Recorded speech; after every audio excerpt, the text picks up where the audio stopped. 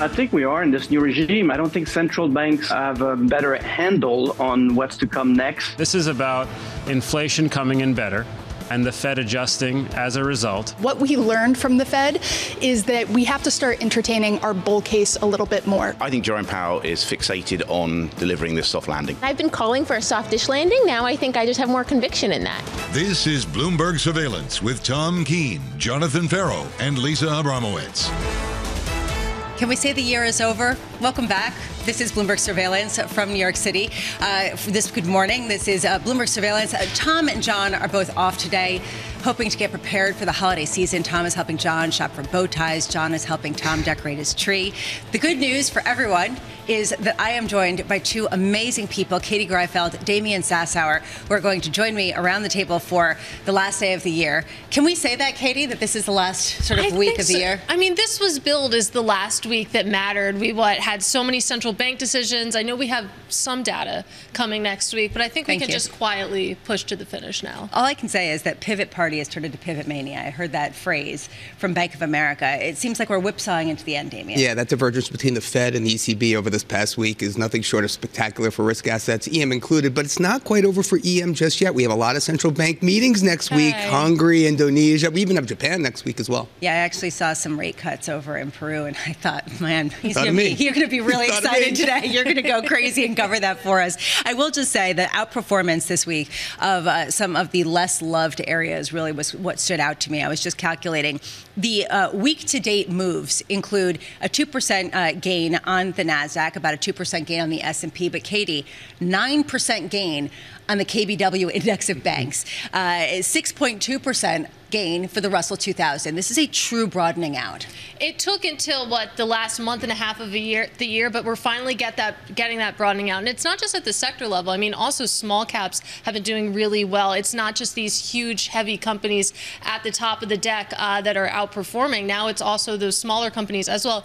Even as you still have some people warning that, the cost of capital is really high right now. That's maybe not the best news for these smaller, weaker balance sheets. Do you buy that, Damian, that this is sort of a head fake? Well, it's kind of interesting. A lot of people are talking about fading this move, but then you have Jeff Gundlach from Double Line out there saying, no, we're going to see low 3% yields in the U.S. 10-year. I mean, we're not there yet. But who's on the other side of that? And it's none other than Bill Gross. Yeah, exactly. Right, exactly. Well, look, at the end of the day, you've got Mike Ferroli at J.P. Morgan also kind of scaling back, saying, wow, maybe we are going to see a few more rate cuts than we initially expected in the next year. Maybe we do need to front load a bit of those, but nevertheless, the verdict is still out as to what's going to actually happen there. What I found interesting was that you saw real dollar weakness in the past week, and there seemed to be this idea that, people had been expecting the Fed to hold out and be behind the ECB, to be behind the others. It was anything but, Damian, as you were mentioning. Yeah. And now the question is, can we continue to see dollar underperformance if the U.S. economy is actually doing the best, right? Sort of how far can that dollar weakness go in light of true economic weakness, the likes of Europe and elsewhere? Well, that's the real question. And a lot of that has to do with China, right? I mean, the euro goes as goes China growth, right? So from my opinion, you're going to be looking at China, but the data out of China is so opaque and it's so difficult to get your finger on it this year. And I think that's really going to be, what a lot of traders are looking at as we come into Q1. And all I can say, Katie, is that yes, the week is over, the year is over. But next week, we get the Bank of Japan decision. We do get the Bank of Japan. We talk about divergence among the Fed, the ECB, the BOE, and then you have the Bank of Japan just in their own league. So going to be interesting to see some of the commentary coming out of Japan. Also, we do have PCE, as you reminded me before the show started. There is some stuff happening. There is a reason to be here. I will be here. We will be here. So, the year is not yet over. Taking a look at where we are in the morning, we definitely see that pivot party turning into pivot mania in terms of continuing some of the moves, albeit a little bit more tepidly.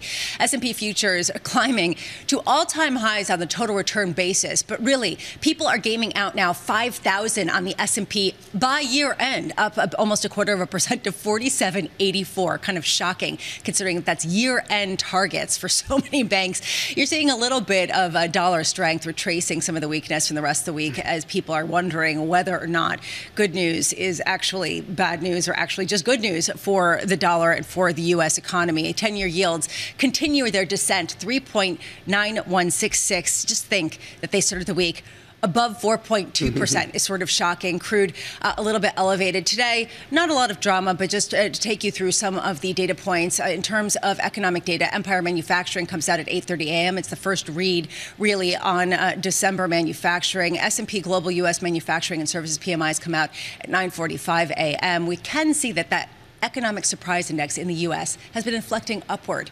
Again, this idea that a strong economy doesn't necessarily mean that inflation is going to restart, Damien, which is sort of this counterintuitive moment that we have this week. Yeah, no, look, the economic surprise index, all notwithstanding, is nothing new, right? This geopolitical risk premium that people are trying to bake into asset valuations, after the war, Israel, Hamas, all that stuff, it really hasn't had much of an impact. So, I think from an investment standpoint, you really got to look past that. Well, one thing that has an impact is the deficit in the U.S. Now, come to the 4:11 a.m. We get from the Congressional Budget Office, the CBO's current view of the economy from 2023 to 2025, including updated projections. Katie, are we going to start to talk about the deficit again? All of a sudden, people seem to have forgotten about that and just piled into long-term debt, and no one seems to be talking about that anymore. Yeah, it's amazing because that was the real hot topic over the summer and really leading into mid-October when you finally saw that peak above 5% for the 10-year yield. It's definitely fallen out of the conversation. So I don't know. We'll see how those 11 a.m. numbers are digested. And if that potentially could be a new narrative to end the year. At 4 p.m., we also get total net Treasury international capital flows to get a sense of just how many international buyers really are coming into the market. Is the year over? Joining us to give us a sense of whether we can all go home and expect a quiet couple of weeks or whether we can expect another narrative shift. Sophie Lund-Yates, lead equity analyst at Hargreaves Lansdown. I want to just start there. Are you basically packing it up, rewriting your outlook for next year and saying we've gotten a pivot and we're going to lean in? Hi, good morning. Great to be back. Really, this is quite a tricky one because we are very much of the opinion that these pauses that we're seeing, it's not a pivot. We are not there yet. And the problem is that as much as I don't see, I'm going to jinx it now, but as much as I don't see any major upsets for the rest of this calendar year, as we head into, we always have to be looking forward, as we head into Q1, and slightly later on next year, I do think this market is behaving in a way that thinks that rate cuts are absolutely imminent and that we're going to have this Goldilocks scenario. And I don't currently see that. And I think that there could be quite a divergence here between what interest rates and the trajectory there actually is and what markets are expecting. So I don't want to be a downer here, but I do have some concerns around that. Sophie, the Nasdaq's at an all-time high. The S&P isn't that far off. I know you're calling for a little bit of a shift from growth to sort of not value, but quality. I wonder if you could, expand on that a little bit. When you say quality, are you talking about income generation? What do you mean by that?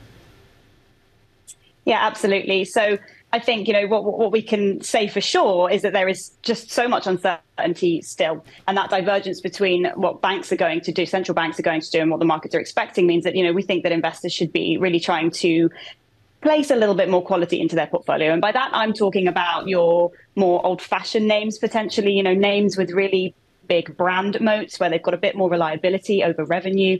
This obviously spans a lot of different sectors. There's a big consumer conglomerates that account into this. You've got aerospace and defense that have got order books. They know what's coming down the pipes.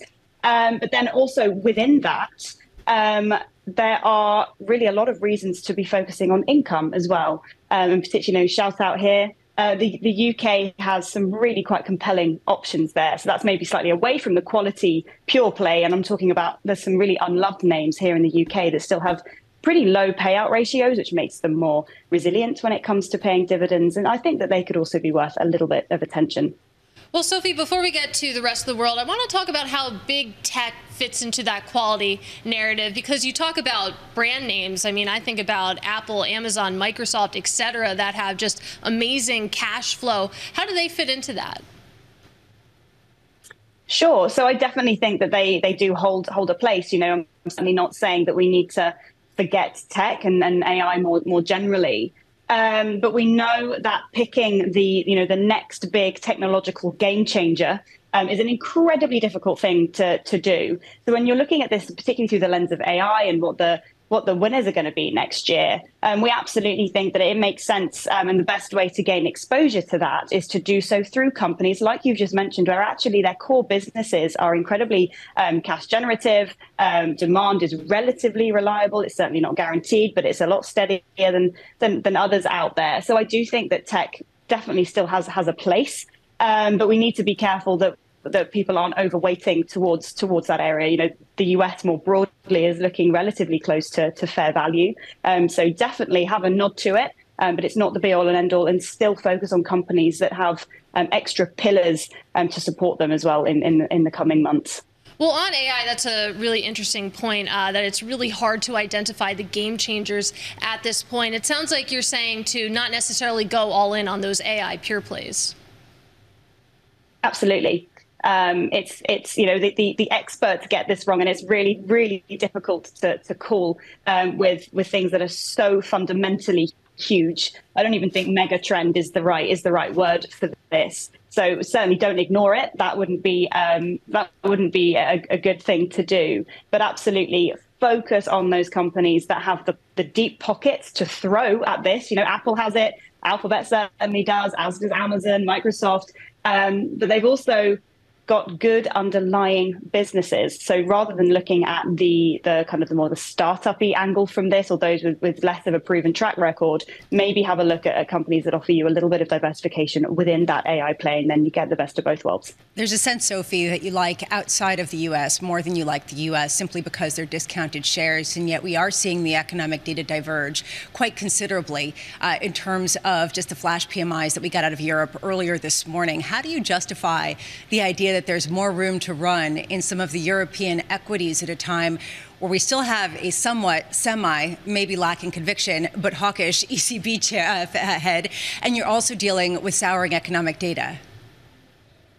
Sure, it's definitely incredibly tough. And there are definitely pockets, particularly within the UK and the wider EU, that we wouldn't be getting particularly excited about, say. The difference really is that particularly in the UK, there are some situations where things have been pretty harshly oversold, in my opinion, and there is great income potential there that is potentially being ignored. That said, the US definitely has a great deal of incredible companies, and as you're saying, the resilience of the economy has been absolutely phenomenal, and that couldn't and shouldn't be forgotten. But what I would say is this idea of a soft landing or zero recession is also not guaranteed yet. Particularly for me, data points that I look at. You look at the rate of increase in interest payments on personal items. So everybody's very focused on mortgages, but you look at personal items. That is a really quite scary gradient, and I don't think that this that kind of idea of consumer weakening and economic activity slowdown is necessarily being fully priced in. Sophie Lund-Yates, thank you so much for being with us. Sophie Lund-Yates of Hargreaves Lansdown, joining us as we parse through the rubble that has been the past couple of days, honestly. What a tremendous reset, given the fact, Damien, that so many people were expecting the ECB to cut rates before the Federal Reserve starting early next week. Yeah, I mean, look, dollar weakness has been a feeture of this move, right? And how long that can continue, how much runway is there as we head into 2024, it really remains the key question, certainly for me as an emerging market strategist. But, it's interesting. What's the impact on equity earnings from that? Sophie mentioned UK equities, which are, the valuation discount, but I'm not convinced there. I think it's largely a currency story, and we'll see just again how much runway there is for dollar weakness. Which really goes to your point, Katie, which is essentially the earnings have been really solid in the U.S. When you look at tech, that's been an unbelievable driver. It must be exhausting for fund managers to get that question. It's like, we don't want it because it's so overvalued, and yet it's not overvalued when you look at the cash flow. Especially when they're trying to pitch the rest of the world, they're trying to pitch European equities. The bare fact of the matter is that Europe doesn't have the American tech companies, and unless you get a really sustained broadening out of this rally, it's a hard sell. Which is the reason why we keep seeing the U.S. outperform. This morning, you are continuing to see it outperform just a touch when you take a look at the dollar, regaining some of the ground that it's lost pretty aggressively over the past week. The euro, 109.65, just a heartbeat ago, it was 107, and then 106, and then 105, and people are talking parity, not so much anymore. 10-year yields, 3.91%.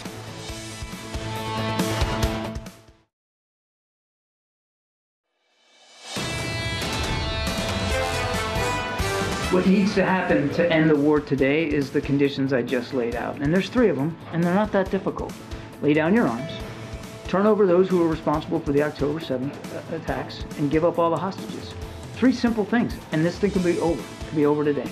That was National Security Council spokesman John Kirby outlining the 3 conditions for Hamas in order to end the war. This, as there is a real shift in tone with respect to the U.S. administration, really cautioning Israel to take more of a surgical approach and start to shift away from some of the airstrikes. We've been talking so much about the Israel-Hamas war that we have lost focus of another war that's been raging, which is Ukraine. And we've been focused all week with respect to whether they can get aid from the U.S., but also from the European Union. Let's get straight to it. This is a really important conversation. John Lieber, Managing Director at the Eurasia Group and former policy advisor to Senator Mitch McConnell, joining us right now. And I do want to start there, John, considering the fact that it wasn't just the U.S. that failed to pass aid after Volodymyr Zelensky came to Washington, D.C., but overnight, the EU as well, also failing to get anything through before the end of the year. Yeah, I mean, a lot of veto points in it, and it makes it hard to get anything done. But in the U.S., this is less of an urgent issue than it is in the EU, which, of course, also has a lot of veto points because any one country can stop the aid from flowing for now. Ultimately, this is a much higher stakes issue in Europe than it is for the United States. And probably the Europeans are going to be potentially more reliable partners than the United States is. But it looks right now like the U.S. is set to punt on this issue, perhaps into January of next year, when further funding for Ukraine will be tied up not only in the Congress's ability to negotiate border funds, but also in their ability to avoid a government shutdown. So this is a really messy negotiation right now, and the outlook does not look great for the continued major flow of weapons and support that we've seen to Ukraine so far. Well, John, that's what I wanted to talk about, the point that you made, that this is a higher priority, a bigger issue with more urgency when it comes to the EU. You take a look at what's happening in the U.S. Congress, that debate between more U.S. aid for Ukraine, whereas the Republicans pushing for more border security. Who do you think, what does the compromise look like there, and how does this evolve in January? I think the Republicans have the upper hand in the debate right now because they have the ability to veto any additional aid because Speaker Mike Johnson can just say, thanks for your effort to the Senate. I'm not putting your bill on the floor unless I like it. There's almost certainly enough votes in both the House and the Senate to pass more Ukraine aid plus more border funds. The Republicans are using this as a leverage point to hold out for everything they want on the southern border, changing the asylum rules, creating more ability for the government to deport illegal immigrants. And the Democrats are saying, no, we aren't going to do that. They think this is inhumane, and they don't want to treat migrants on the southern border that way. And they're at an impasse. So I think ultimately the compromise is going to be something like what Biden proposed, which is tens of billions of dollars in additional aid for Ukraine, but the whole plus the border. But the whole thing could fall apart because the two sides just are not close to agreeing on this border issue, which right now is the linchpin towards getting a deal. John, I'd like to shift back to Europe here. I'd like to talk about Hungary. I'd like to talk about Viktor Orban, the Fidesz party. I mean, what is going on there? I mean, does Viktor Orban represent the belief of the Hungarian people? I mean, they are holding up the 50 billion odd in funds to Ukraine at this point. They're the only EU member doing that. What comes next? Yeah, they're holding up the money, but oddly, they did they walked out of the room when it came to the Ukraine accession talks. So it seems like they're playing, what kind of game he's playing is really unclear right now. Obviously, Orban's trying to flex some muscle inside the EU and make sure that Hungary's influence is felt. And they're going to revisit this next year as well. I think that for both of these bodies, this debate is far from over, and there's still some more negotiating and horse trading that can happen both within the EU and the United States. But it's hard to say exactly why Orban's doing things this way. It looks like he's just trying to increase some leverage over the EU for Hungary. Well, John, Hungary is generally viewed as, the closest ally to China within the EU. I wonder, can we read anything into that? Is China, kind of pulling the strings behind the scenes? A little difficult to say, especially at this point. I think the outcome yesterday was a little unexpected, particularly on the fact they let the Ukraine ascension go forward. I think that's a sign, that's a long-term process. It is going to take many years probably for Ukraine to qualify for EU membership. And it's really difficult to say what China benefits from the EU not funding this war. I think what China wants is probably an end to the war as quickly as possible, but not necessarily on Russia's terms, which is where all of this is going to end up if Ukraine can't get more aid out of its Western partners. Just to sort of put a bow tie on that, are you basically saying that Russia will win if Ukraine doesn't get more aid? If Ukraine doesn't get more aid, Russia has the upper hand. They've got the manufacturing capabilities and the patience and long-term time frame to wear down the West. So Ukraine really needs the West to step up here. And if they don't, they will win this war. In the meantime, we also are dealing with the Hamas-Israel war that keeps going on. But there seems to be a real tone shift from this administration, really warning Israel against more kind of indiscriminate airstrikes or more broad-based military action and more sort of surgical types of procedures going forward. How big of a deal do you think this is? Yeah, I think as the kind of horrors of what happened on October 7th fade in the public's imagination, the political liability for Biden of the Israeli response in Gaza is growing. And Biden, there's a lot of damage that's already been done for him domestically among the progressive left and young voters, which are both important parts of his coalition. And I think that the humanitarian situation in Gaza is becoming untenable for the United States to support. Now, of course, Biden's only shifting his tone. The U.S. is still supporting Israeli militarily and will continue to do so for the foreseeable future. There is a broad consensus in the United States Congress that Israel has a right to defend itself, and it will continue to do so with U.S. support. But for Biden, this is becoming a political liability, and I think that they're going to start putting more and more pressure on Israel privately and publicly to be more tactical in what they want to do and how they approach this. But that doesn't mean that Israel is going to stop, and it doesn't mean that the U.S. is going to stop supporting them. It just what the U.S. wants to see is a hastening to the next stage of this war, where Hamas is removed, and then you can move to a kind of post-war period and rebuilding. Well, John, to your point on political pressure, we're talking about how the Biden administration is handling this. But let's talk about Joe Biden, the presidential candidate. Of course, we're, 11 odd months out from the presidential election. You think about these hot wars happening in other parts of the world. How is the American voting public ranking that when they're heading to the polls?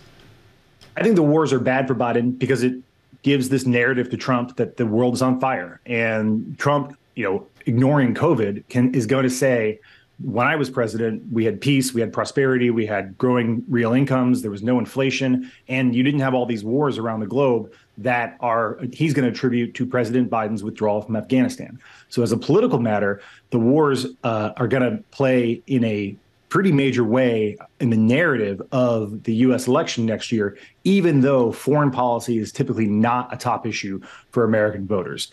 And I think that very much works to Trump's benefit. There's nothing Biden can do about it. He is committed to funding Ukraine if he can get the money, and he's committed to allowing Israel to defend itself. So this isn't Biden's choice, but it's going to be a problem for him next year if these wars are both still raging in the middle of the U.S. campaign.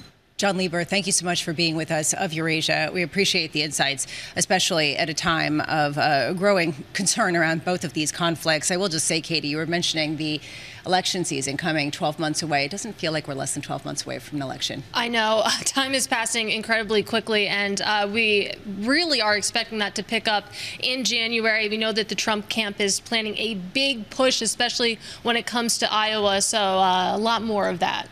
Do markets care, Damien? Well, I mean, they haven't recently if you look at the price action. But I mean, look, I think, yeah, certainly what I'd love to have gotten John back on here, because the fact that he's saying that the wars are bad for the Biden campaign, I'm not so sure about that. Sometimes war can actually be a good thing in an election year, go figure.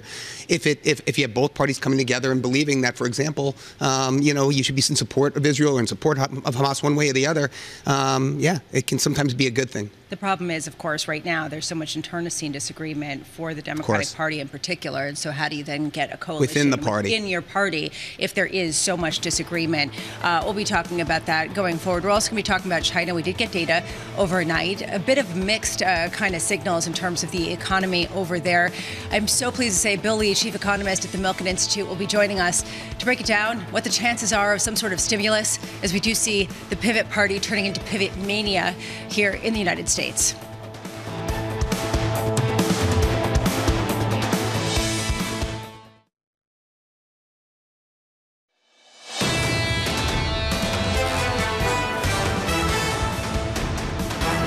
What a week, an incredible week of rallies, both in bonds and stocks, as people embrace the idea of a pivot. The party turns to a rager as people get an endorsement, essentially, from Fed Chair Powell. S&P futures up 0.25%, building on some of the gains for this week that are more than 2%. Similar type of gains for the NASDAQ 100. Although, interestingly, I will just say this. It really has lagged behind some of the other areas. Joining me today, I'm so pleased to say Katie Greifeld and Damian Sassower, Tom and John off. Katie, but to me, that's really what got my attention, the fact that you're seeing a 9% gain in regional stocks at a time where there's only a 2% gain when it comes to the S&P. Yeah, I don't think it's going to be quite enough momentum, quite enough time to switch up the leaderboard for the year overall, but this real broadening out has been really remarkable in a year that has just been dominated by big tech stocks. You take a look at the sector level, complete reversal of the last couple of years. Yeah, it's been a value catch-up, right? And we see that, again, in currencies and rates. We see that with the euro rallying versus the dollar. It's really been a value catch-up, and I don't think that's anything unexpected given where we are in the cycle. And where we are in the bond space. If you take a look at bonds, that's basically what's been driving the entirety of the action. You could see yields plunging by some 20, 30 basis points on the week, a 1 percentage point decline, more than a 1 percentage point decline in about a month for 10-year yields. I really am trying to wrap my head around that. 3.91%, the 2-year yield at 4.38%. I mean,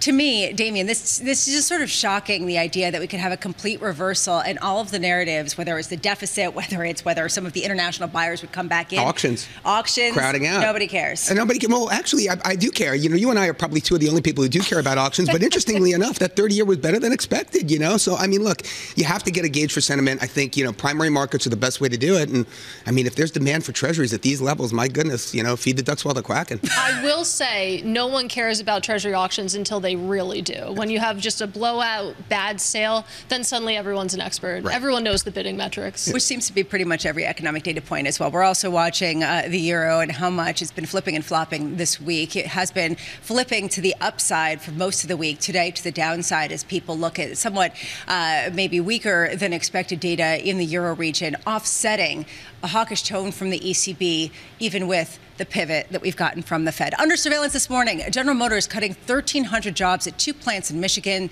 Layoffs at one of the plants is tied to the end of the Chevy Bolt EV, which will no longer be produced in 2024. General Motors also slashing 24% of jobs at its Cruise robotaxi unit. Cruise coming under scrutiny from regulators after a driverless car hit a pedestrian in San Francisco in October, causing life-threatening injuries. You're sounding sad. Are you sad about the loss of self-driving vehicles, or? I'm sad about the $750 million that GM paid for Cruise just last quarter alone, and now they're laying off 900 people. But I mean, look, you've got to take, autonomous driving for what it's worth. There are going to be accidents. We're still in the early days, but I think Mary Barra was expecting something on the order of $1 billion in revenue to come from Cruise in 2025. I don't think we're going to get there soon enough. I don't think so. Well, to me, I'm just struck by the fact that we're looking at a company that has a lot of secular issues facing it. The transition to electric vehicles, the increase in costs from the UAW contract, the competition from abroad. How much can we talk about these job cuts as indicative, Katie, of a broader kind of retracement from corporate America? It's a great question. I think the auto industry is going to be a fascinating story to watch in 2024 as it really deals with some of those issues. Of course, the big talk of the town over the past few months is, where is the demand for EVs? Did we just grossly overestimate it? You think about range anxiety, the cost that you mentioned, and I don't know if we're going to meet some of these lofty targets. Meanwhile, that definitely is a pressure in Europe. Recession odds growing there after weaker than expected PMI data. Euro area PMI is contracting for a 7th straight month, coming in below estimates for December. Separate PMI data for France and Germany also showing the downturn worsened in the area's two biggest economies. Traders adding to bets on ECB rate cuts for next year after the bank held rates steady yesterday. Two things here. First, the actual economy, and second, the fact that nobody believes Christine Lagarde and her hawkish tone yesterday. I want to start with the economy, Damian. How much can you really see that recession developing in a more significant way, especially in light of a lack of a bone kind of thrown to markets from Lagarde. Very much so. Very much so. And a lot of it coming from China, right? I mean, so, let's be clear. I do believe that the consensus is that Europe will indeed go into a recession, whether it's shallow or extreme remains to be seen. But just look at the price action off the back of the PMI data overnight. Euro-dollar sold off after almost touching 110. Literally touching 110. And now you've got bunds rallying pretty aggressively. So now it's kind of, a little bit more of what we've seen here in the U.S. over the better part of the last week. And, I think there's room for rates to come down here in Europe. Which is the reason why I think a lot of people are definitely for the U.S., regardless of the underpricing that they're seeing elsewhere. Exactly. You think about all the haven aspects that's in the dollar that are in the Treasury market, and it's pretty hard to deny. Meanwhile, talking about China, Treasury Secretary Janet Yellen planning yet another trip to China for next year. Speaking at a U.S.-China Business Council meeting last night, Yellen says she expects to focus on, quote, difficult areas of concern with my counterpart, and restated national security as the top priority. We will seek to cooperate with China on global challenges. And because our national security must remain our foremost priority, we will deploy our economic tools when needed to secure our country's national security interests and protect human rights. One of the biggest wild cards for next year is really going to be China and the U.S. relationship. Therein, Katie, there's been accusation that U.S. companies have been dictating foreign policy more than the government. Are we getting a sense that the government is kind of moving toward companies, or the other way around? It's a great question, and it's one of the big issues that Janet Yellen is trying to dance around. It's interesting to watch her emerge as one of the key architects in bringing these two countries back together, really establishing this relationship, even though there are some huge issues that remain, especially when it comes to the semiconductor industry. Yeah, well, Moody's put a negative outlook on China just a few weeks back, but I think, what we've seen overnight, we saw some data come in, we saw fixed asset investment come in a little bit better than expected. China's going to be pumping in over $100 billion into year-end just to kind of keep the pipes moving, keep liquidity there in the near term. But I think what's really interesting is the fix last night was as strong as we've seen in some time. That means China's, a proponent of seeing the yuan go higher from here, appreciate relative to the dollar. That can be a good thing for growth in the economy. Which raises this question, how much are they actually going to do, right? Yeah. And this is really the ultimate question for next year that people say, not just with respect to China, but also with respect to the global economy and European markets in particular. Bill Lee knows about this very well, and we're so pleased to get him to weigh in on this. He's chief economist at the Milken Institute with years of experience watching Chinese markets and understanding the psychology behind them. Bill, what do you make of that? Do you think that the what we've seen so far with respect to stimulus is just the tip of the iceberg from the PBOC? Oh, China is suffering from the 4 Ds, right? Lack of demand, the de-risking that the U.S. and China are involved in, bad demographics, and heavy debt. So they really have a lot of headwinds to deal with. And right now, the management of the economy, the Central Economic Work Conference that just took place, they're pulling out the old solutions, which is we're going to bolster the supply side. We're going to try to make our industries modern. We try to shift our resources to try to bolster the supply side of the manufacturing sector. That is not the solution that they need to support the economy, because the real problem, at least in the short run, is deficient demand. There's no one willing to consume. And I think the fiscal policy on the part of the Chinese is one where they just have an aversion toward putting support into the household and into the private sector. And instead, they want to shift emphasis onto the public sector. And that's one of China's key problems. Bill, as U.S. election season ramps up, many are expecting China-U.S. trade rhetoric to kind of pick up again. Obviously, it's one of those few topics that both parties agree upon. Do you see this as a risk? Do you see, markets beginning to price in an increase in U.S. tariffs on China in the coming year? I think one of the things that is going to come out of the election campaign is that everyone will agree that we need to de-risk from China. And I think one of the results we already see is a diversion of capital flows away from China to the rest of Asia. And unfortunately, the Chinese don't seem to recognize the seriousness of this, because President Xi has not addressed anything past the speech he gave in San Francisco about how China is open and welcomes foreign investors, but they've done nothing to reduce the Espionage Act and all of the measures they put in place to make it difficult for foreign investors to get into China. So this heated debate that's going to be amplified by the election is going to make the tensions even worse, and that's why Secretary Yellen is really going ahead of the wave of and try to get a charm offensive going on both sides, both from the Chinese and also from our side. Bill, when the China-U.S. trade war first started, there was a lot of talk from multinationals about how they can't afford to pull out of China, the insatiable demand that was coming out of China. Yet fast forward a few years, and here we are, and the cost of doing business in China has gone up considerably. What are multinationals saying? Do they want to continue to do business in China? Well, actually, it's split. The people who are already in China are the ones that are applauding President Xi's speech, and they're saying we are devoted to China. We're going to be staying in China because China is our market. But if you ask the real question, where are you putting your marginal dollar? More often than not, you're going to hear, I need to diversify my supply chains. I need to de-risk. I need to find places that are cheaper for my manufacturing, and that's often ASEAN and other parts of Asia. So the policies that China has put in place have really not done themselves well in terms of keeping investors there and attracting more money. Well, let's talk about investors there. You know, you mentioned the multinational perspective, but when you think about confidence on the part of investors, is it there, and how do you restore it? China was thought of as the great market where all I have to do is sell one item of my all I do is sell one Coke and I'm going to make a fortune because there's so many people there. I think one of the things that people are realizing is that while there's a huge population, it's a population that currently is not willing to spend because they don't have the confidence in their income being secure and they don't have the wealth being secure because of the property market. And right now, without a public safety net as one of the supports that China can offer their people are just saving a lot of their money. And I think the American investors and Western investors are realizing that it's not a safe market, at least in the near term, until China is able to put in some safety nets that will assure the Chinese consumer that their income is secure and their wealth is secure. Did Fed Chair Powell kind of give a lifeline to both China and the rest of the world, given the fact that there is a massive shift in tone this week?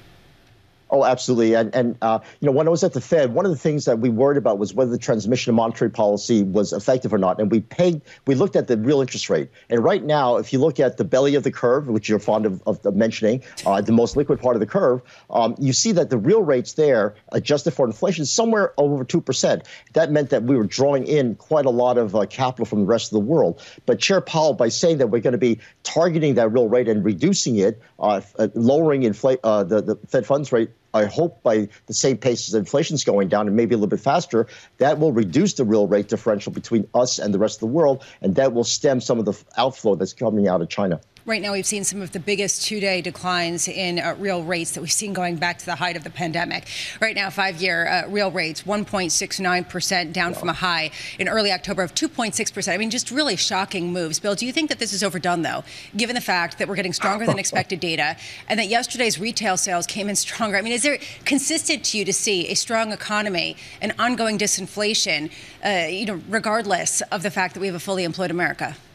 We've always counted on markets overreacting, and this is another example of markets overreacting. And Chair Powell put the rate cuts on the table because he wanted the markets to start to lower these long-term real interest rates. And it gives him time to slowly adjust the Fed funds rate, probably wait until spring or summer before actually starting the implementation of the stuff of the rate cuts. And that way, I think he can smoothly navigate that real rate down. Now, if something goes wrong, he has the option to be able to raise rates to offset any kind of upward blip in inflation or go down even further if the economy actually were to go south.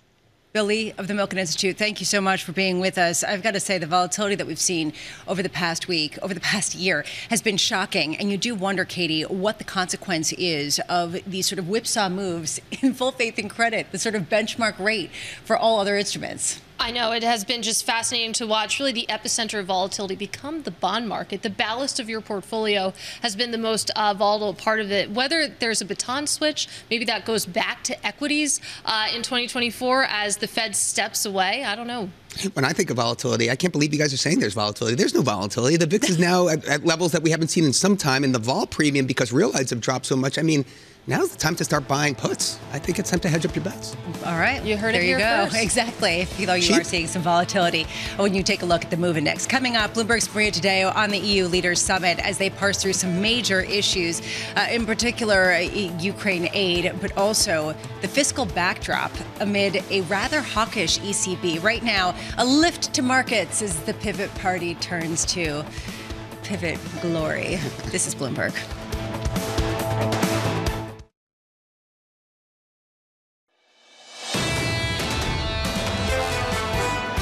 we did not discuss rate cuts at all. No discussion, no debate on this issue. And I think everybody in the room takes the view that between hike and cut, there's a whole plateau, whole beach of hold. You know, it's like, I don't know, solid, liquid, gas. You don't go from solid to gas without going through the liquid phase. An ECB President, Christine Lagarde, recovering from COVID, speaking yesterday with a scarf and taking a very different tone from the Fed. Welcome back. Tom and John are both off preparing for the holiday season.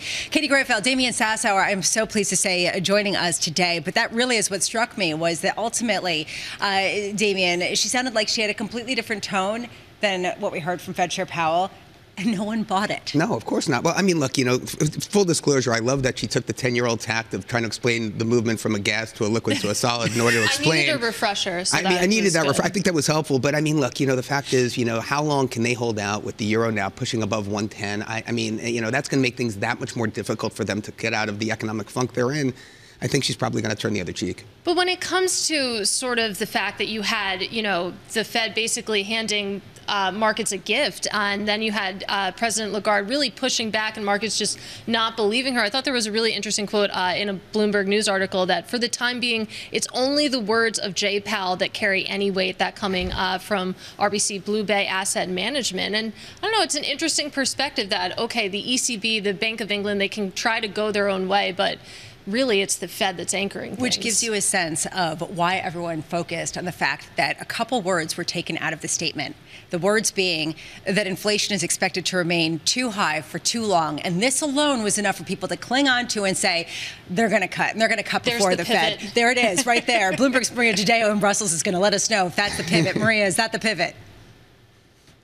No, and look, it was not. And frankly, I was not shocked at all by the tone that she took in the press conference. I think that when you look at the central bank and you know the central bank, how it operates internally, they really want to stretch for as long as they credibly, and I say credibly because there'll be a lot of question marks if we get data for the next few months the way we got today, which obviously points to an economy that is definitely softer, but they really want to stretch for as long as they can. As I say, this theme of higher for longer, higher rates, she did not want to precipitate the talk of cuts. They've never wanted to do that. They also say they want to look more into the data. When you know the Governing Council, too, and the way they operate, the idea that they feel cutting too soon, being forced, pressured, cornered by markets to do that could undo some of the work that they've done over the past year, which is not just about the monetary policy, but really the many ramifications that it's had on the political front, on the social front, too, across Europe. They worry about that. So I was not shocked. I think the question going forward is, how long can she credibly sustain that line? And you also know very well the central bank has been criticized at times for being too perhaps optimistic on the resilience of the European economy and perhaps not being that optimistic about the transmission of the monetary policy, which shows inflation is coming down fast. So it's in that tension that will dictate the tone she takes in the next few meetings. Well, let's talk about that tension a little bit more. And I love this quote from Christine Lagarde saying that basically the ECB, it's not time dependent, it's data dependent. But as you mentioned, I mean, OK, so the ECB, they're not going to lower their guard when it comes to inflation. You look at the data coming out overnight, though, recessionary signals there. At what point do those growth figures really force Christine Lagarde's hand here? Yes, and if you look at, and by the way, they always say this, they are data dependent, they do not focus on the Fed. They always say we're not a Fed-driven central bank, we respond to our own dynamics, and they genuinely believe, whether they're right or not, that inflation dynamics, growth dynamics, even labor dynamics are different across the EU. To me, was interesting yesterday, however, and I think you really had to look between the lines and really listen to that press conference. But when it comes to the data, she did say it will guide our future decisions, and she talked about the first half of the year. I mean, this is not a story that she wants to present as a Q1 and then we see. She talked about the first half of the year. It will be data rich. That's what she said. And then that point, it will get a bigger picture, a fuller picture of where the European economy is going. Having said that, when you get data points like the one that you had today with those PMIs, which are obviously softer, you continue to get maybe better than expected inflation prints. And that is going to put the central bank again in a position where they'll be criticized as to whether or not they're just misreading entirely the economy and the prospects for it. Well, Maria, let's switch gears a little bit here and talk about, of course, the EU summit that's happening right now. The vote we got yesterday when it comes to Ukraine aid, Hungary sitting out, vetoing that. What is going on with Hungary? What will make Hungary budge here? Yeah, but on that, I would say we have to be a little bit more nuanced because, in fact, you could argue Viktor Orban, he vetoed this part of the deal, but he did not veto the accession talks for Ukraine to one day enter the European Union. This accession process now sets the wheels in motion for one day Ukraine to join the EU, and that was politically very significant for the country, and there was an agreement on that, not because Orban voted in favor, but because he exited the room. I'm told at one point, the German Chancellor told him, if you don't agree, we get it, we understand, but we want to have a vote, do it unanimously. The best way to go about this is just exit, leave. And he left that room, and that's why this deal went ahead. When it comes to the money, however, we knew this was going to be complex. We know the 50 billion package, that is a pledge that the EU has made over a 4-year period. That was not agreed yesterday. Viktor Orban said he could not agree with the structure. Having said that, I am being told by sources today, the European leaders do believe that come January, so after the Christmas break, they will have another meeting in Brussels and they can get this through the finish line. They also say the situation funding, Ukraine does have the money to bridge this gap until they meet again in January. Of course, when you speak to Ukrainians, what they say is that they take a rather different note. When you're in a war, you want the money and the weapons as soon as you can. Maria, I wonder if you speak to Hungarians, because after 13 years in office, I mean, many argue that Viktor Orban and Hungary are really a kleptocracy, you know, where the monies are being funneled to family and friends. I wonder, do you believe this? Or more importantly, do the Hungarian people adhere to Viktor Orban's belief that aid to Ukraine should be restricted? It's a very complex situation because, again, it's undeniable that Viktor Orban has won the elections, has won numerous times, and obviously he is the Prime Minister of Hungary, so when he comes to Brussels, he does speak to some extent with the voice of the Hungarian people. When you talk to the Hungarians, however, there are many differences and many different opinions about what to do with Ukraine. We should also note that for all the optics, the theatrics, and even the testosterone that Viktor Orban carries, I mean, when you're in a news or in a room with him, you really feel it. But nonetheless, yesterday he was isolated on a number of topics. When it comes to the funding, I think this is also a play that he does to get his own funding and his own money. If you ask me, will there be money for Ukraine come January? I would say it's very, very likely, in fact. So, Maria, I wonder if you could expand on that for our audience. Just let them know, like, why is the EU holding up funds to Hungary, first of all? And secondly, I guess, you know, can Brussels actually release those funds? Is there any discussion there?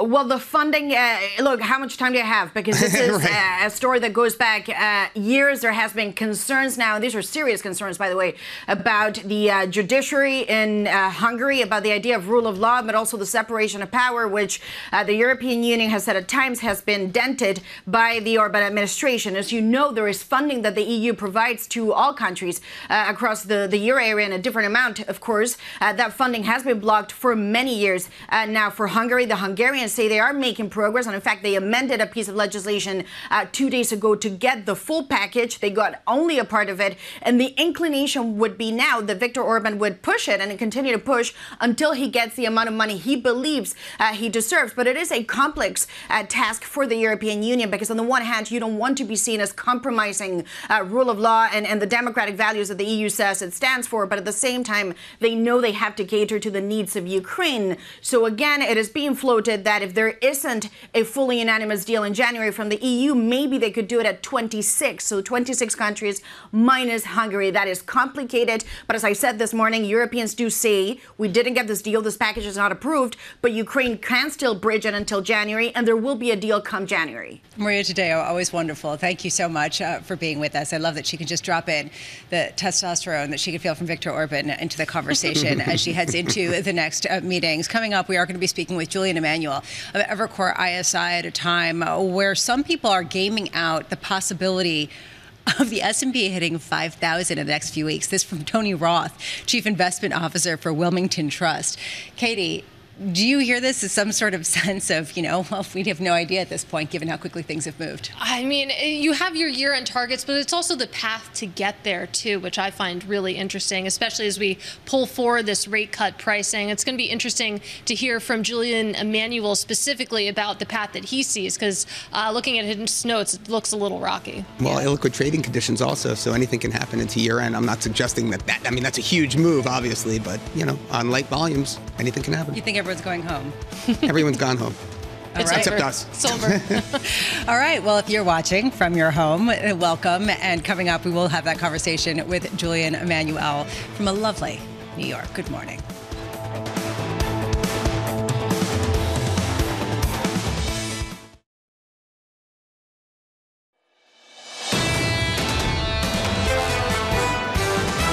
I think we are in this new regime. I don't think central banks have a better handle on what's to come next. This is about inflation coming in better and the Fed adjusting as a result. What we learned from the Fed is that we have to start entertaining our bull case a little bit more. I think Jerome Powell is fixated on delivering this soft landing. I've been calling for a softish landing. Now I think I just have more conviction in that. This is Bloomberg Surveillance with Tom Keene, Jonathan Ferro, and Lisa Abramowicz.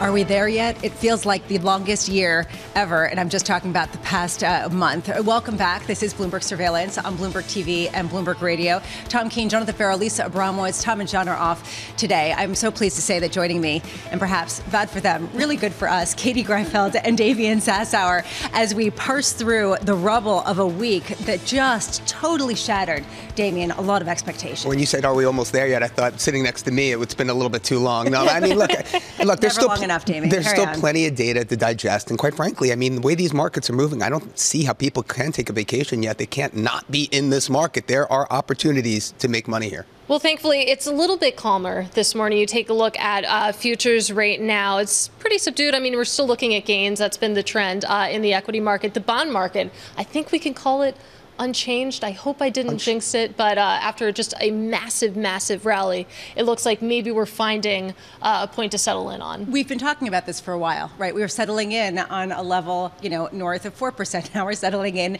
on a level near 3.9%. At a certain point, have we at least found the center of gravity lower to yields, with the sense that maybe the sky isn't the limit, as everyone just sort of welcomes in this disinflation that's going to come without a hit to growth? Well, Mira Shandon at JP Morgan FX makes a really good point. She says it's the two sides of the dollar smile, right? You've got, U.S. exceptionalism, and then, recession, everything goes to hell in a handbasket. Dollar will rally in both. But that middle ground, is very, very shallow. The markets is just going to bounce back and forth between the two. It's these two bipolar extremes that are really driving market consensus. And so that's why the range is expanding.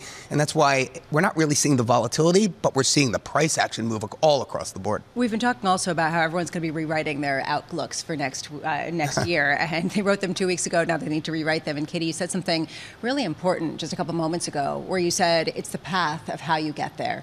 That it's not necessarily just in terms of getting straight to 5,500 after getting to 5,000 by year end, as some people are now projecting out.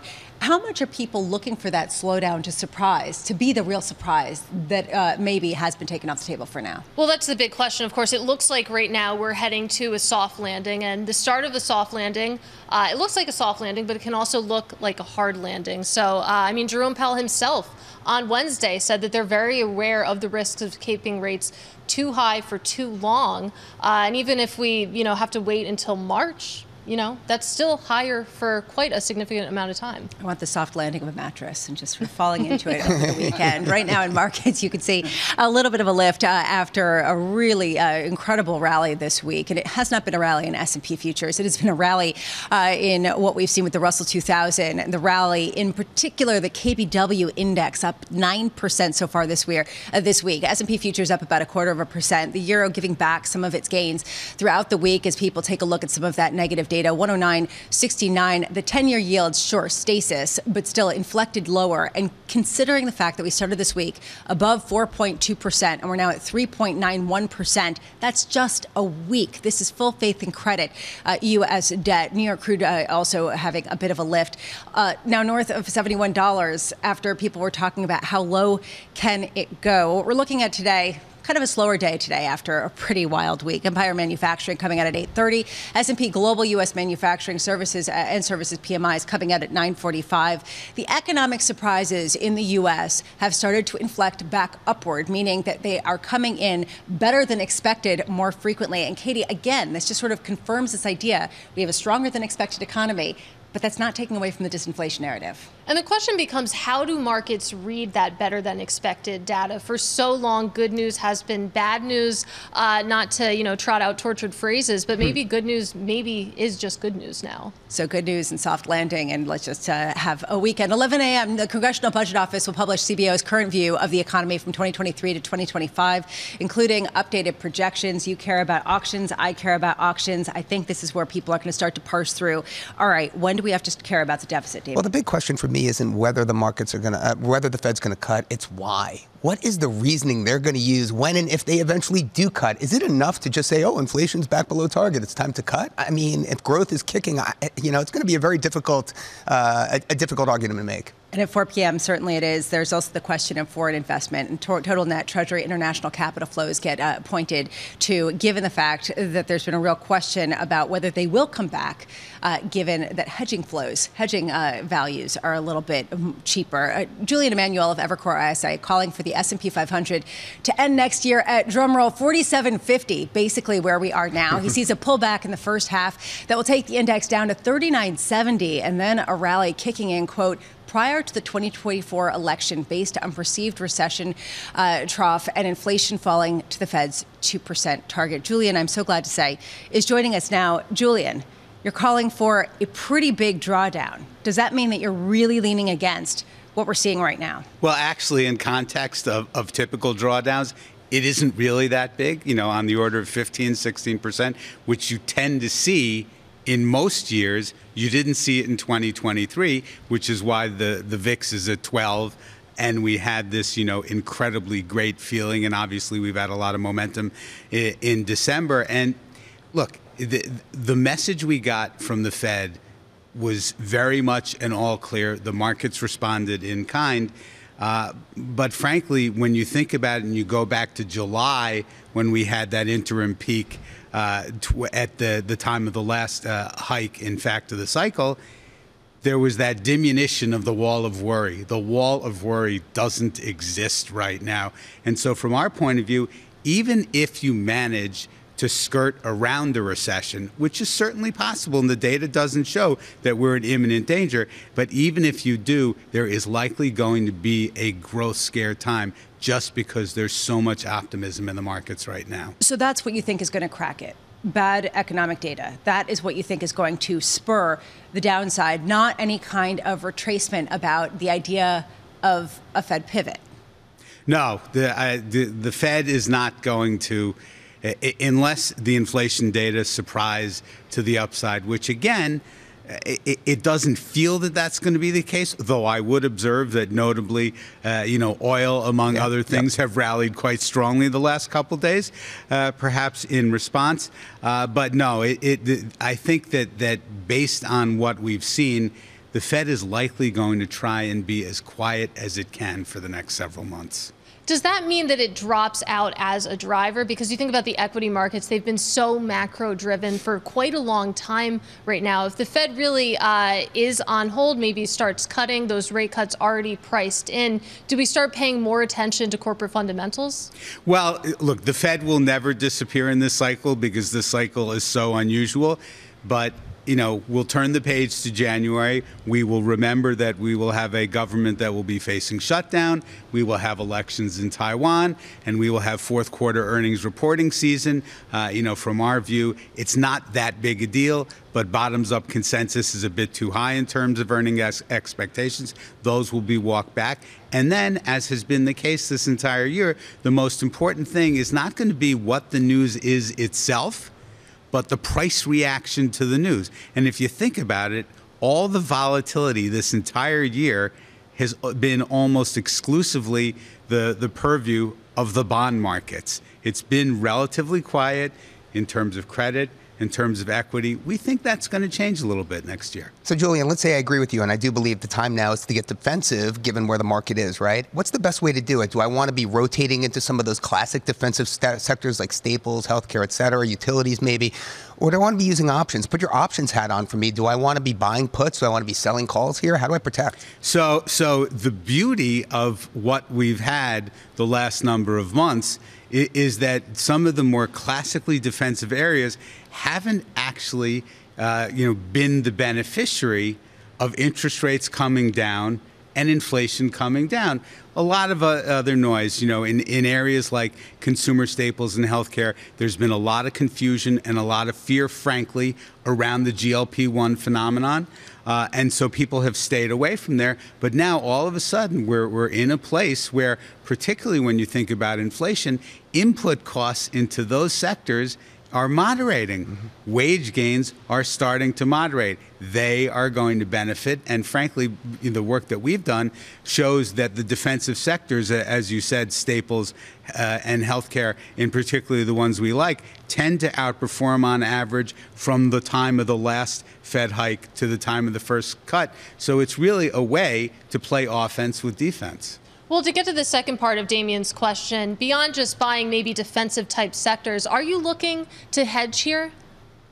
So it is something where, particularly if, and we say this very much in terms of the retail investor's mindset, is that what you want to do is envision yourself as a buyer down, call it 15%, an average type of yearly drawdown. And if you don't see yourself as a buyer because buying the dips has been a strategy that's worked our entire investment lifetimes, we don't see that changing, then you want to take advantage of the fact that options are incredibly inexpensive. Are bond yields going to go a lot lower in the scenario that you put out? So I think bond yields are sort of maybe getting to some sort of stasis because obviously, look, if we do have an economic turn down or at least a growth scare, clearly that's more downward pressure on yields. But on the other hand, there's this idea that there's a secular change in international investors' appetite for fixed income. And oh, by the way, the Fed's still doing QT, so that limits any downside in bond yields. Just to give you a victory lap, you did call the turn in small caps. It's been a rip-roaring rally over the past 6 weeks. Is it time to get out ahead of some concerns about growth? We don't think it is, and actually it's fascinating because this has never happened before in 2023. You undercut your bear market low in small caps just at that October low, and then less than a month later, you had a new 52-week high in the NASDAQ. That kind of divergence has never been seen before in the entirety of a calendar year, let alone 1 month. And so if you think about it, even if you do get a recession, small caps have, for the most part, already been through their recession in terms of share price performance. And again, similar to consumer staples and healthcare, they're going to benefit from a labor market that's easing. And yes, the consumer still does have excess savings, which we think cushions the severity of any downturn. Julian Emanuel of Evercore ISI, thank you so much. Right now, we are seeing in the market a little bit of a lift to basically beyond the year-end target that Julian has of 47.85, up 0.25%. Julian, how much do you think, though, that there is enough fear that could get brought in from any weakness to give a drawdown, given that there is so much cash that's going to be pushed out of money market funds as yields go in? Well, it's definitely going to cushion the blow. But again, going back to this idea, yes, we've more or less been promised 3 rate cuts. But in fact, if inflation does not continue that, very, marked at this point, downward path, you're still going to have cash yields north of 4%, 4.5%.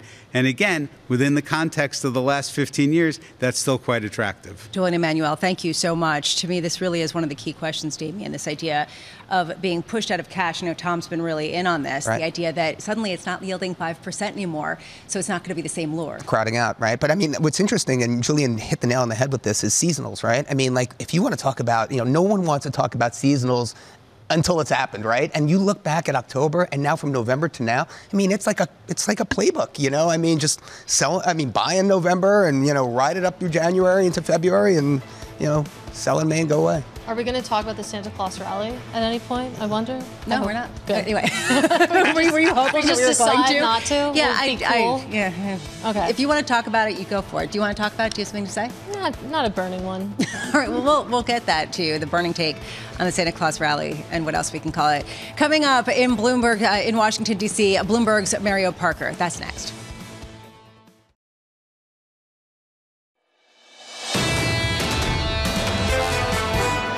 What needs to happen to end the war today is the conditions I just laid out. And there's three of them, and they're not that difficult. Lay down your arms, turn over those who are responsible for the October 7th attacks, and give up all the hostages. Three simple things, and this thing can be over. It can be over today. That was John Kirby, National Security Council spokesman, talking as the U.S. administration does shift its tone just a bit with respect to the Israel-Hamas war, really warning Israel against going forward with the same type of airstrikes in terms of the same pace, at least, going forward. Welcome back. This is Bloomberg Surveillance. Katie Greifeld, Damian Sassower here with me today. And Damian, I've got to say, it's been so sort of distracting and such a focus point to keep watching the tit for tat and just wondering, when is it going to be over? Yeah. When can we move on? Well, I mean, your guess is as good as mine. I mean, certainly the American war machine is back up and running. The amount of money the U.S. is spending on defense, you know, most since, I think, 2019. But, you know, Biden's $106 billion request, you know, not coming through, the EU not coming through with funding for Ukraine. I mean, this creates a lot of just a lot of noise amongst all of the other stuff we're seeing in terms of geopolitics globally. I'm glad that you mentioned the defense bill. It does look like they might be able to get something passed, which was a surprise. It means that President Biden is going to cater to certain aspects that will anger some of the progressives, but that also Republicans really isolated some of the more fringe members. And I want to go there with Mario Parker, who is in Washington, D.C., is Bloomberg White House and politics team leader in Washington. Mario, what do you make of that, the sort of coming to the middle that you're seeing to get some sort of military aid passed? Yeah, well, you're saying you saw earlier this week Zelensky came here to Washington, D.C. to put a little bit more pressure, particularly on Republicans as well. You're saying the Democrats, you're saying the Biden administration make some tough concessions that they had been holding on to. We're talking about maybe discussions about immigration reform, border reform, et cetera, in order to get that aid. We know by and large there is support for Israel, but to your point, the point that you all just made, the continued aid to Ukraine without some of the preconditions has been a sticking point. Mario, Trump flipped Michigan in the most recent poll. Now all 7 swing states are in favor of Trump, according to our last Bloomberg poll. I mean, talk to us about those poll numbers. You know, what is driving that? Is it Israel-Hamas? Is it, geopolitics? Is it domestic economic issues? Or is it something else like, right to choose? I mean, what are your thoughts there? It's a little bit of everything, right? But the main thing is the fact that Americans, by and large, feel as though the economy just isn't working for them right now, right? You've got, which is a contrast and a frustration for the Biden administration. Every week it seems like they're getting some type of positive economic indicator data coming in, but Americans just feel just very glum about the economy, and they're giving more credit to former President Donald Trump, right? So for the Biden administration, there's this frustration that there's this amnesia, rather, about the Trump years, this angst that they were able to stir in 2020. They're just not seeing that right now on the ground in some of these key swing states. Well, Mario, what's going to be interesting in this election year is, in addition to actually the issues, we have both the president and Trump basically facing a lot of legal issues themselves, right? Talk to us a little bit about that timeline. Like, what should we be looking out for regarding, Hunter Biden, regarding Trump? I mean, what comes next? Well, with Hunter Biden, we saw him in the Capitol earlier this week, kind of playing a game of chicken with House Republicans who are trying to make him the focal point of investigations here. Some of that is a reboot of what we saw in 2020, where he, in the final stretch, he was a main topic of discussion as well. That portends to be, that'll be the case. He'll be front and center over the next year or so with some of his legal troubles. At the same time, for former President Donald Trump, what we're seeing, even as he's seems to be cruising toward the GOP nomination, he does have to have several knockout blows in the primaries earlier next year. That's talking about Iowa, New Hampshire, and South Carolina, right? Because what happens in early March, just around Super Tuesday, is he's set to have his first court date for some of the election, his actions around the 2020 election. Well, in the same way that Donald Trump's legal troubles haven't seemed to impact his campaign at all, his popularity with his base, what do Hunter Biden's legal troubles mean for the Biden campaign, if at all? Well, the Biden campaign, at least right now, is signaling that they had one of their best fundraising days right after the Republicans this week kind of targeted, re-upped their targeting of Hunter Biden. So for them, they're trying to spin this into a positive. They're actually, what's ironic about it is they're taking a page out of Donald Trump's playbook, right, where you would see his court appearances or indictments coming in, and then he would say that he's raised X amount of money as well.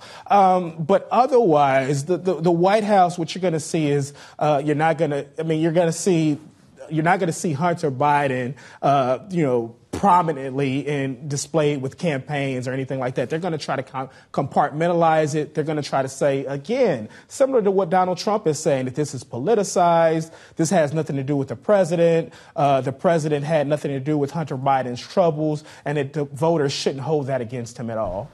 And, of course, looking forward to the 2024 presidential election, Bloomberg News broke the story this week that you take a look at Donald Trump's campaigns. There's plans there to significantly ramp up their activity in Iowa during the first 2 weeks of January. And as we finally flip the calendar into 2024, how quickly might we expect the GOP field to shrink at this point?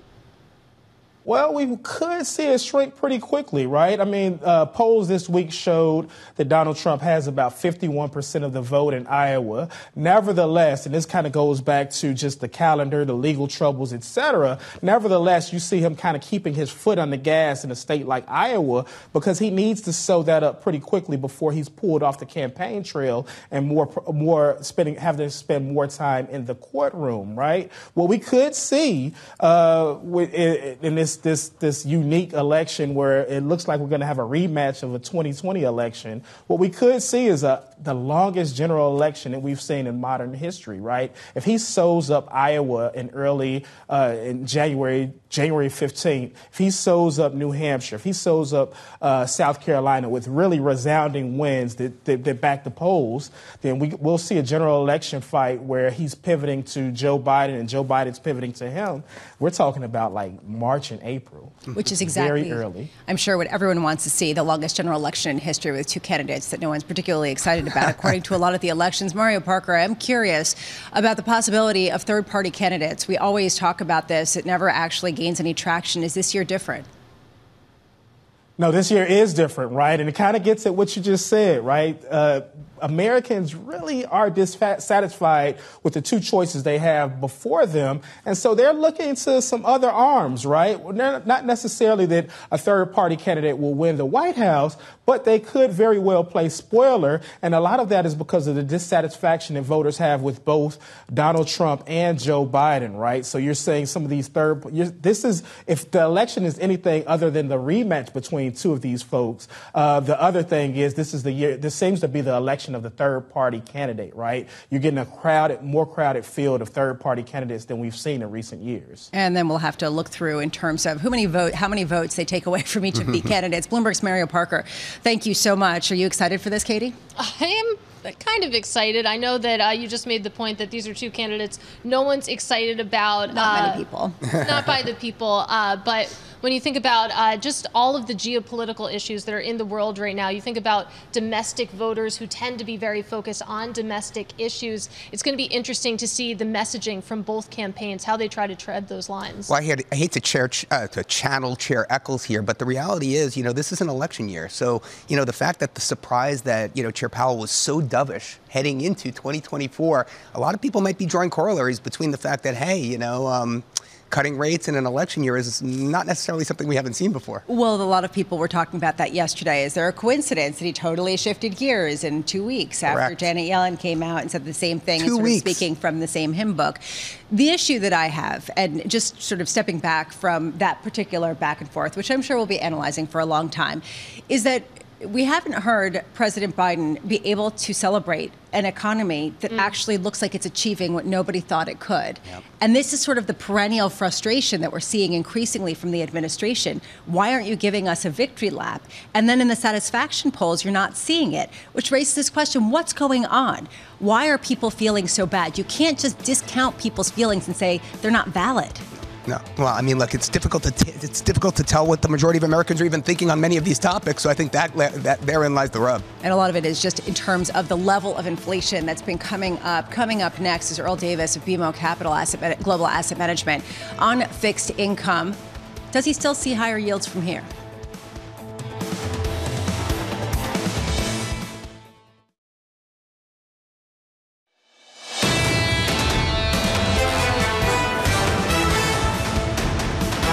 Whipsawing into the end of the year, trying to get a new bearing after a Fed pivot turned into something that looked glorious for the bulls and really problematic for the bears. Right now, we're seeing a lift to markets as we tread into the end of the week, the end of the year. 47.85 on the S&P, up 0.25% after more than 2% gain. The Nasdaq actually regaining a little bit of its steam, up about 0.3%.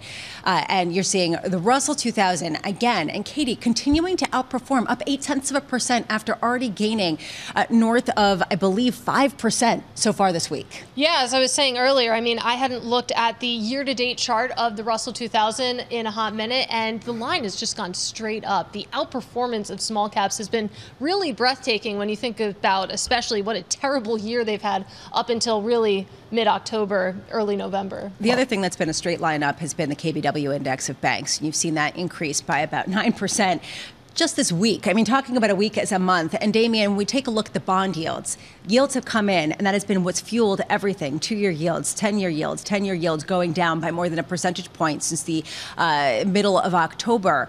How are lower yields good for banks? Yeah, Lisa, no, you make a great point. I need to refresh and look at how equity income yields are comparing, how dividend payout yields are looking relative to fixed income in lieu of the recent move we've just seen. Because we were pretty close for a while there. Obviously, bond yields have become higher than dividend payout yields. But I mean, like, my goodness, it's been such a quick move so fast.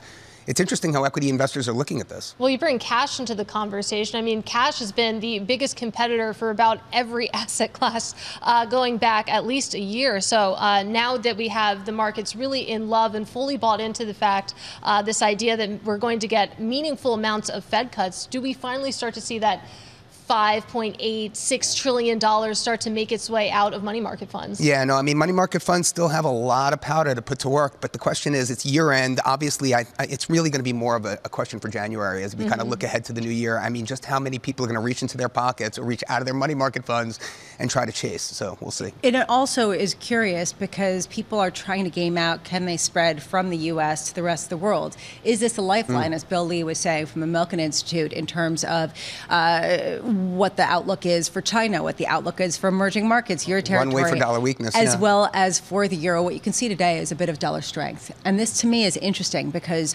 a lot of people are talking about, okay, dollar weakness here to stay with the pivot there, but not the pivot, the ECB or the Bank of England. And yet today people thinking, well, maybe the economy matters again. Maybe it does. And it's been interesting to see where that dollar strength is coming against this morning, coming against the euro. The euro was having a pretty good week up until the last few days, especially when you consider the Fed and the ECB. But I don't know, this dollar, it feels like we've been calling its death for a long time. Currency movements this year to date, has been a carry story. It's been about yield differentials, right? And since I would say June, we have seen that kind of fizzle away, right? So now what comes next, right? Do we see the shift toward growth? Do we see the shift toward value? I mean, what's going to be the next driver of currency movement? Because clearly rate differentials have compressed a bit and are moving in a different direction. And certainly the euro still has lower yields in the U.S., yet it's rallying versus the dollar on forward expectations. Something interesting here. Let's talk about the European Union. Under surveillance this morning, EU leaders agreeing to open membership talks for Ukraine but failing to back a new aid package, sending the debate into early next year. The $54 billion package was backed by 26 of 27 members. There was one nation standing alone. It was Hungary that opposed the funding. And we were talking about Viktor Orban and some of the colorful language that we heard from our colleague over in Europe. But I am wondering whether this really does leave Ukraine kind of in limbo heading into a winter, especially, Katie, as Russia really ramps up their financial support. Absolutely. I mean, it's Hungary that's the odd man out here, but that, of course, is gumming up this aid from the EU. You think about what's going on in the U.S., unable to pass an aid package there as well, and it's creating a lot of really, really tough questions for Ukraine as we get into 2024 and potentially another year of this war. Well, let's talk about Hungary for a second, because this is kind of my, realm of expertise. Hungary is one of the inflation in Hungary is the fastest you're going to find in the Eurozone region, right? And the interesting thing about it is a lot of voyeurs, I'm talking fast money investors, go into the front end of Hungary and basically take advantage of those high yields. And sometimes they even do it on a currency hedge basis, but this year not so much, because the forint is one of the top performers on the year. But nevertheless, what's to say that those foreign investors that are propping up, the Hungarian fixed income market are going to stay there forever? They're only taking advantage of the yields in the front end. If yields start to come off, where are they going to go? And if Hungary isn't playing ball with the rest of the EU, what's to keep them invested? I love you. You come out and it's like, it's all about the fixed income market. Viktor Orban is going to get disciplined by fixed income market. We'll discuss. Citi, meanwhile, to just shift gears a little bit, shutting down its muni business, saying in a memo to staff, quote, "It's no longer viable given our commitment to increase the firm's overall returns," the move impacting about 100 employees, according to people familiar with the matter. Citi hopes to complete the wind down by the end of the first quarter. There are two things here, and Damien, I want to get to you with your intimate experience of working at Citigroup. But Katie, there is this issue of prioritizing the appearance of backing roads and tunnels and some of the conflicts that have come into play in Texas versus the just sort of getting in the black, getting good profits, which definitely has been Jane Fraser's main focus, and just stripping away businesses that have not been outperforming. Oh yeah, Jane Fraser has been absolutely ruthless in her path to drive profit. This was shocking. I'm not quite as intimately acquainted with Citigroup, but I did cover munis for a hot moment a few years ago, and I mean, Citigroup was so dominant in the muni market. The fact that they're completely exiting this business, really shocking people in that market, which it's a little sleepy, but we're talking about $4 trillion here. Well, I think a lot of it has to do with the fact that, quite frankly, there's just a scarcity. There hasn't been all that much issuance. I mean, the reason munis do well is because it's a scarcity play. There's just not a lot of municipals out there. But what you're really drawing me in on is my time at 388 Greenwich at Citigroup's headquarters downtown in Tribeca, when the muni guys were the ones who had ground floor access. Their entire group was separate from the 6th floor and the 7th floor and the rest of the firm. They had their own little place where they hung out and did their thing, and they were awesome, man. They killed it. They crushed it. They killed it, or is this resentment? A little bit of resentment. I mean, come on. They killed it. They were really great, but they had ground access. I will say that Citi is Mike Mayo's top pick for 2024, go figure. Yeah. Well, there has been a lot of restructuring, and Jane Fraser has been reviewing everything, and there are no sacred cows, and that was made clear. Meanwhile, this story is one that I know is generating a lot of discussion for a lot of people at their dinner tables, potentially for sons who are Mets fans who feel like it's completely unfair that the LA Dodgers have such an incredible advantage. Shohei Ohtani wearing his number 17 Dodgers jersey and speaking to journalists for the first time since signing his record contract. Ohtani talking about the contract, saying, quote, "I felt like it was like that was worth it, and I was willing to go that direction." The reigning AL MVP agreeing to a 10-year, $700 million contract. Hold on a second. You might say, oh, yeah, that's worth it, you think. But he'll only be paid $2 million a year for the next 10 seasons, with $680 million deferred until the end of the deal. I do just have to say, on behalf of my older son, who was ranting about this, saying that it's completely unfair because suddenly the Dodgers can have an entire budget to go out and get other superstars and create this incredible team without having any kind of cap, because they're only paying $2 million a year, and then it's completely going to undermine the chances of other teams like the Mets of doing anything. Well, that's not entirely true, and I'll tell you why. Because even though it's 10 years, $700 million, that's $70 million a year, $680 million is deferred, they are charged $46 million per year against the cap. So they still have to put $46 million, I'm talking the Dodgers here, in escrow each and every year for the life of his contract in order to be able to pay him in 2034 when he eventually starts getting paid. This is really a tax play. Katie, this is really interesting because in 2034, Ohtani will be 40 years old. He probably will be out of baseball, and he probably won't be living in the state of California. He'll probably be living in a tax-efficient jurisdiction like, I don't know, maybe Bermuda or the Caymans, where he doesn't have to pay tax on that money. So to me, this is more of a tax play than anything else. This has been a really fun story this week because I went into it thinking I was going to learn a lot about baseball, but actually I just learned a lot about taxes. That's so totally true. Yeah. I also learned a lot about the pricing cap and the sales of jerseys that are just off the charts and just how big that audience is in Japan. Talk about scarcity and demand. 100%. Let me add one more point that John Arthur has made, which is a very interesting point, because in Japan we have negative rates going out as far as the eye can see. So from Otani's perspective, as a Japanese, a Japanese citizen, is what does time value of money even mean with negative interest rates out to infinity, right? Like, I get paid for deferring my money as opposed to having it in hand. It's a very interesting dynamic. Either way, I think it'll be a really interesting season. And I just got a message from someone indicating it's not as if the Mets have no money also. Right. Meanwhile, we are seeing some earnings coming out. Earlier, just this hour, we heard from Darden and the breadsticks at Olive Garden coming out. Basically in line, you are seeing the shares a little bit lower. You are seeing bars and restaurants stay busy this holiday season, despite expectations that retail sales would slow. Food services and drinking places are up 11% from November of last year. But data from Black Box Intelligence says diners are skipping family meals and fine dining, opting instead for cheaper and faster options. I understand this, looking at some of the bills that I've gotten. Michael Halen, senior restaurant analyst for Bloomberg Intelligence, joining us now with more. Do you have a sense of just what a downgrade means? Does it mean that basically McDonald's and Olive Garden are doing great at the expense of more bespoke and higher-end restaurants? Yeah, I mean, that's what we're seeing this year. In a slowing consumer environment, and that's what we are seeing with restaurant spending in the second half of this year. It continues to slow. For a lot of reasons, but a big one is just increased consumer debt. That's how people have been dealing with higher inflation, right? They've just been opening credit cards, racking up a balance.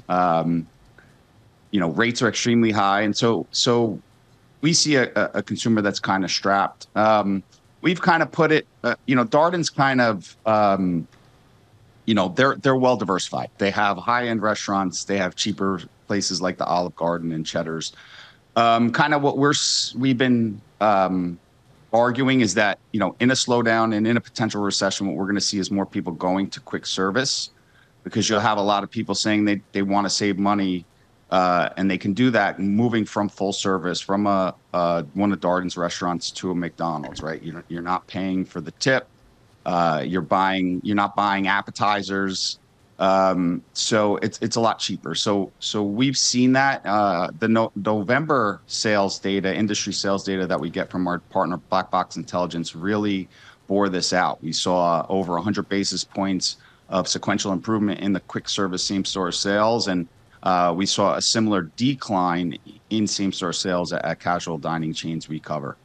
And Michael, is this playing out according to script? Is this how it usually goes when you have consumers and diners really worried about inflation and frankly feeling miserable about the economy, that they opt for those quick service options?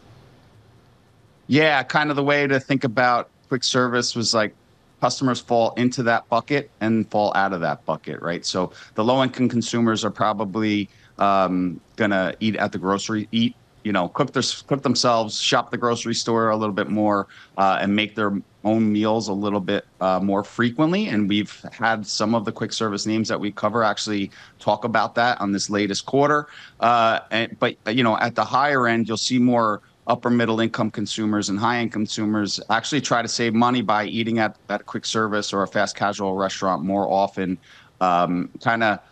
What we've heard is that a lot of U.S. consumers are cutting back at some of their higher cost independent restaurants and eating at fast food a little bit more. And what we do see in the data is that fine dining has slowed significantly. It's down, 7 straight months, I think now.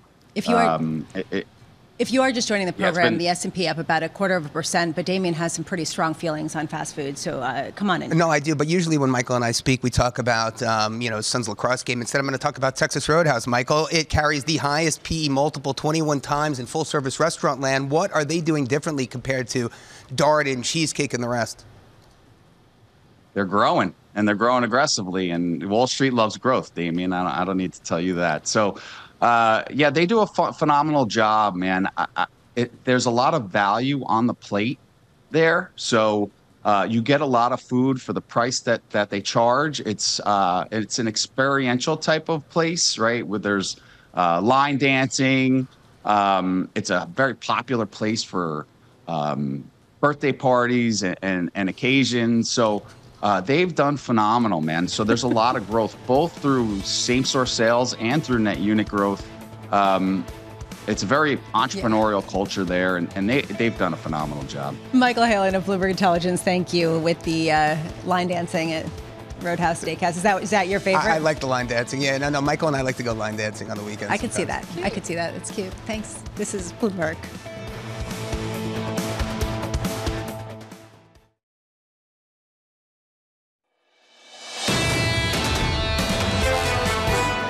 Are we going to get that pullback? Or actually, do you just need to look at the bond market today and say, you know what, 4%, that's not too bad. I still think you do need to be slightly concerned about the supply that's coming. So more intermediate bonds make a lot more sense, I think, from a kind of risk reward standpoint. But we are in an environment which should be pretty good for the bond market. That was Ian Steely of JP Morgan Asset Management on a view that pretty much everyone seems to share right now, considering the rally into bonds. Good morning. Welcome back. Damian Sassower, Katie Greifeld, Lisa Abramowicz, John and Tom, both off today, and we are looking at the pivot party, expanding out to all of the different asset classes as we try to understand how long this can last. I want to get right to it with our next guest, who had a pretty bold call the last time he was on, talking about the potential for yields going to 6% on the 10-year. Maybe not that, but he still is a bit counter consensus. Earl Davis, head of fixed income and money markets at BMO Global Asset Management. Earl, do you still see yields going higher from here, even retesting some of the levels that people have basically said are in the background? Yeah, and you know what, I'll start with, I think 2023 is going to be an extremely informative year for 2024 yields. And what I mean is, if you look at the low close on 10-year yields, is roughly 350. If you look at the high close on 10-year yields, it's roughly 5%. We're of the belief that this kind of volatility is going to continue, and we're going to test both the lows, 350, and we think that's a Q1 story, and the highs, 5%, and we think that's a Q2 story. A lot of the drivers for higher rates haven't left the market, right? We still have supply, we still have inflation. I've been in the market since 1994, and I know at any given point in time, the market looks at one thing. So now we're looking at the one thing that gets us to 350, and then it'll revert to the other issues that haven't been solved. Earl, you have to clarify for me. If we're going to see that type of volatility, that type of movement in U.S. Treasury yields, what does that mean for the plumbing of financial markets? Talk to me about the reserve repo facility, the general account. Like, what comes next? I mean, how is that going to manage through? Well, the plumbing is fine. And remember, I said the volatility that we expect for 2024 is the same volatility we had in 2023. Yes, the Fed brought in some additional facilities, but now that the plumbing, the foundation is solid.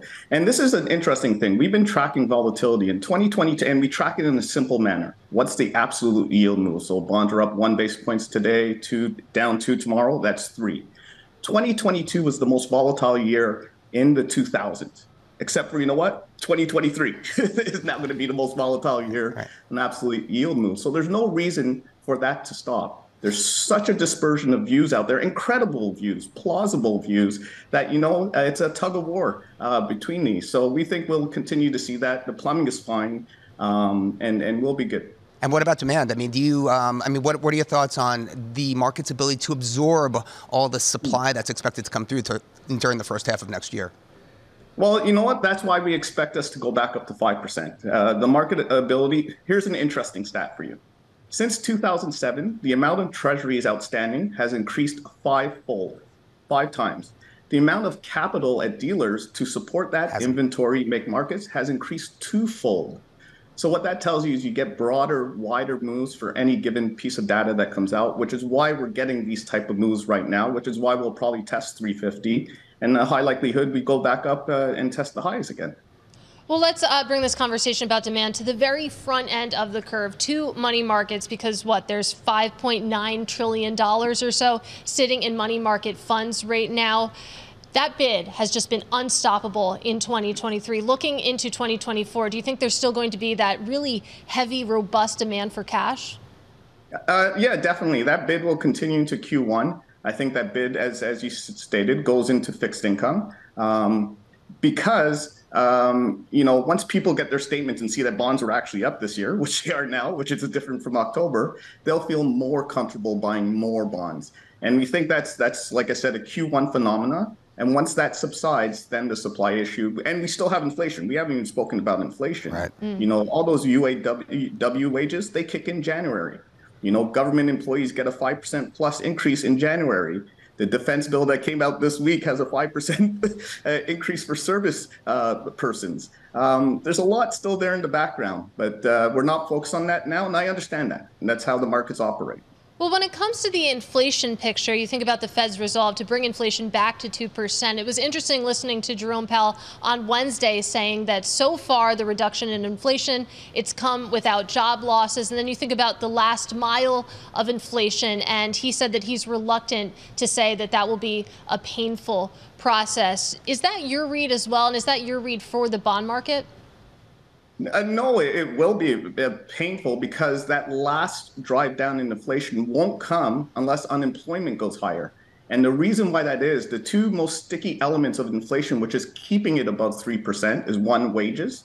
So as long as people are unemployed and the labor market's tight, which arguably structurally is, people will continue to get their paychecks, which adds to excess demand. And not only will they get their paychecks, based off of the strikes in 2023, they're more emboldened to ask for more money. That's one thing.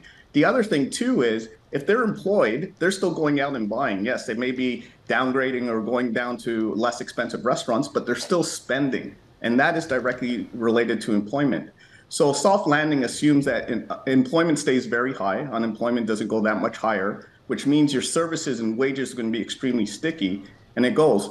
One last thing I want to say, when I look at inflation, I look at the 70s. In the 70s, you had 3 peaks of inflation. The first one was roughly 6.2, call it, came down to 3-something, went back up to 9, came down, went back up to 14 before Volcker came in. We've just had one peak here. So this is a secular trend. It's all not going to happen in 2024. It's not our expectation.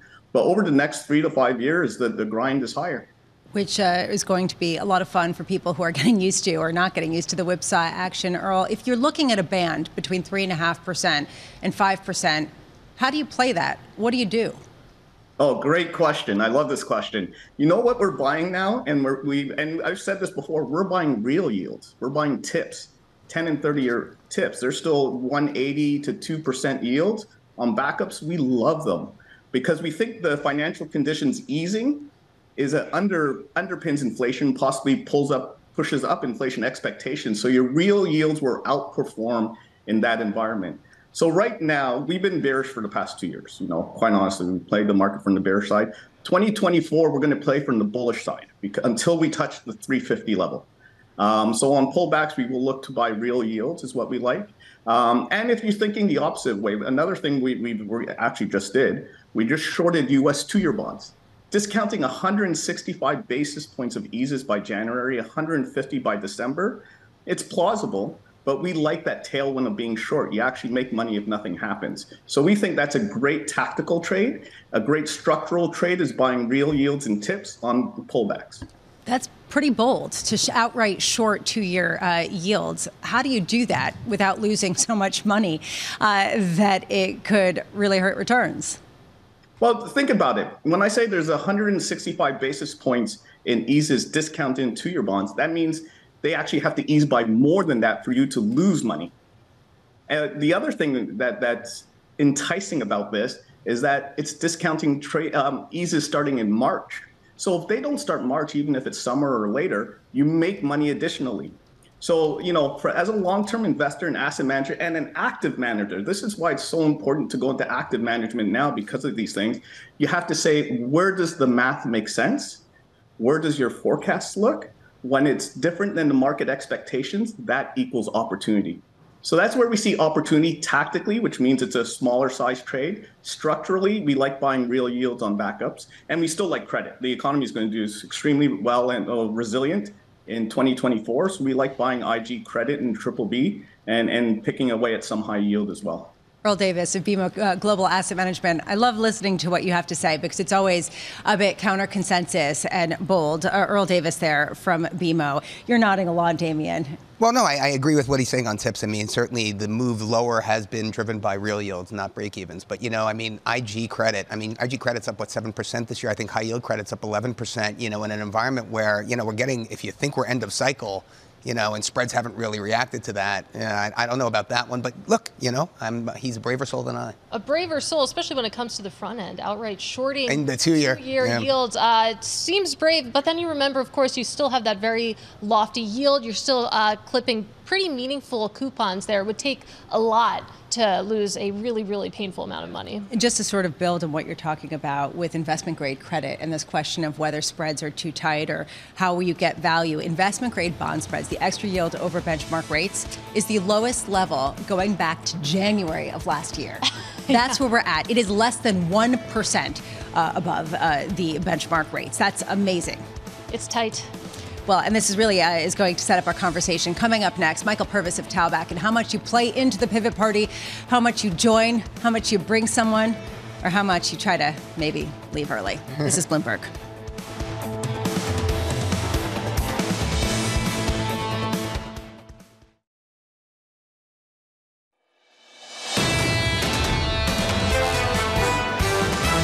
I really wanted to pull back. I thought we'd have this great run.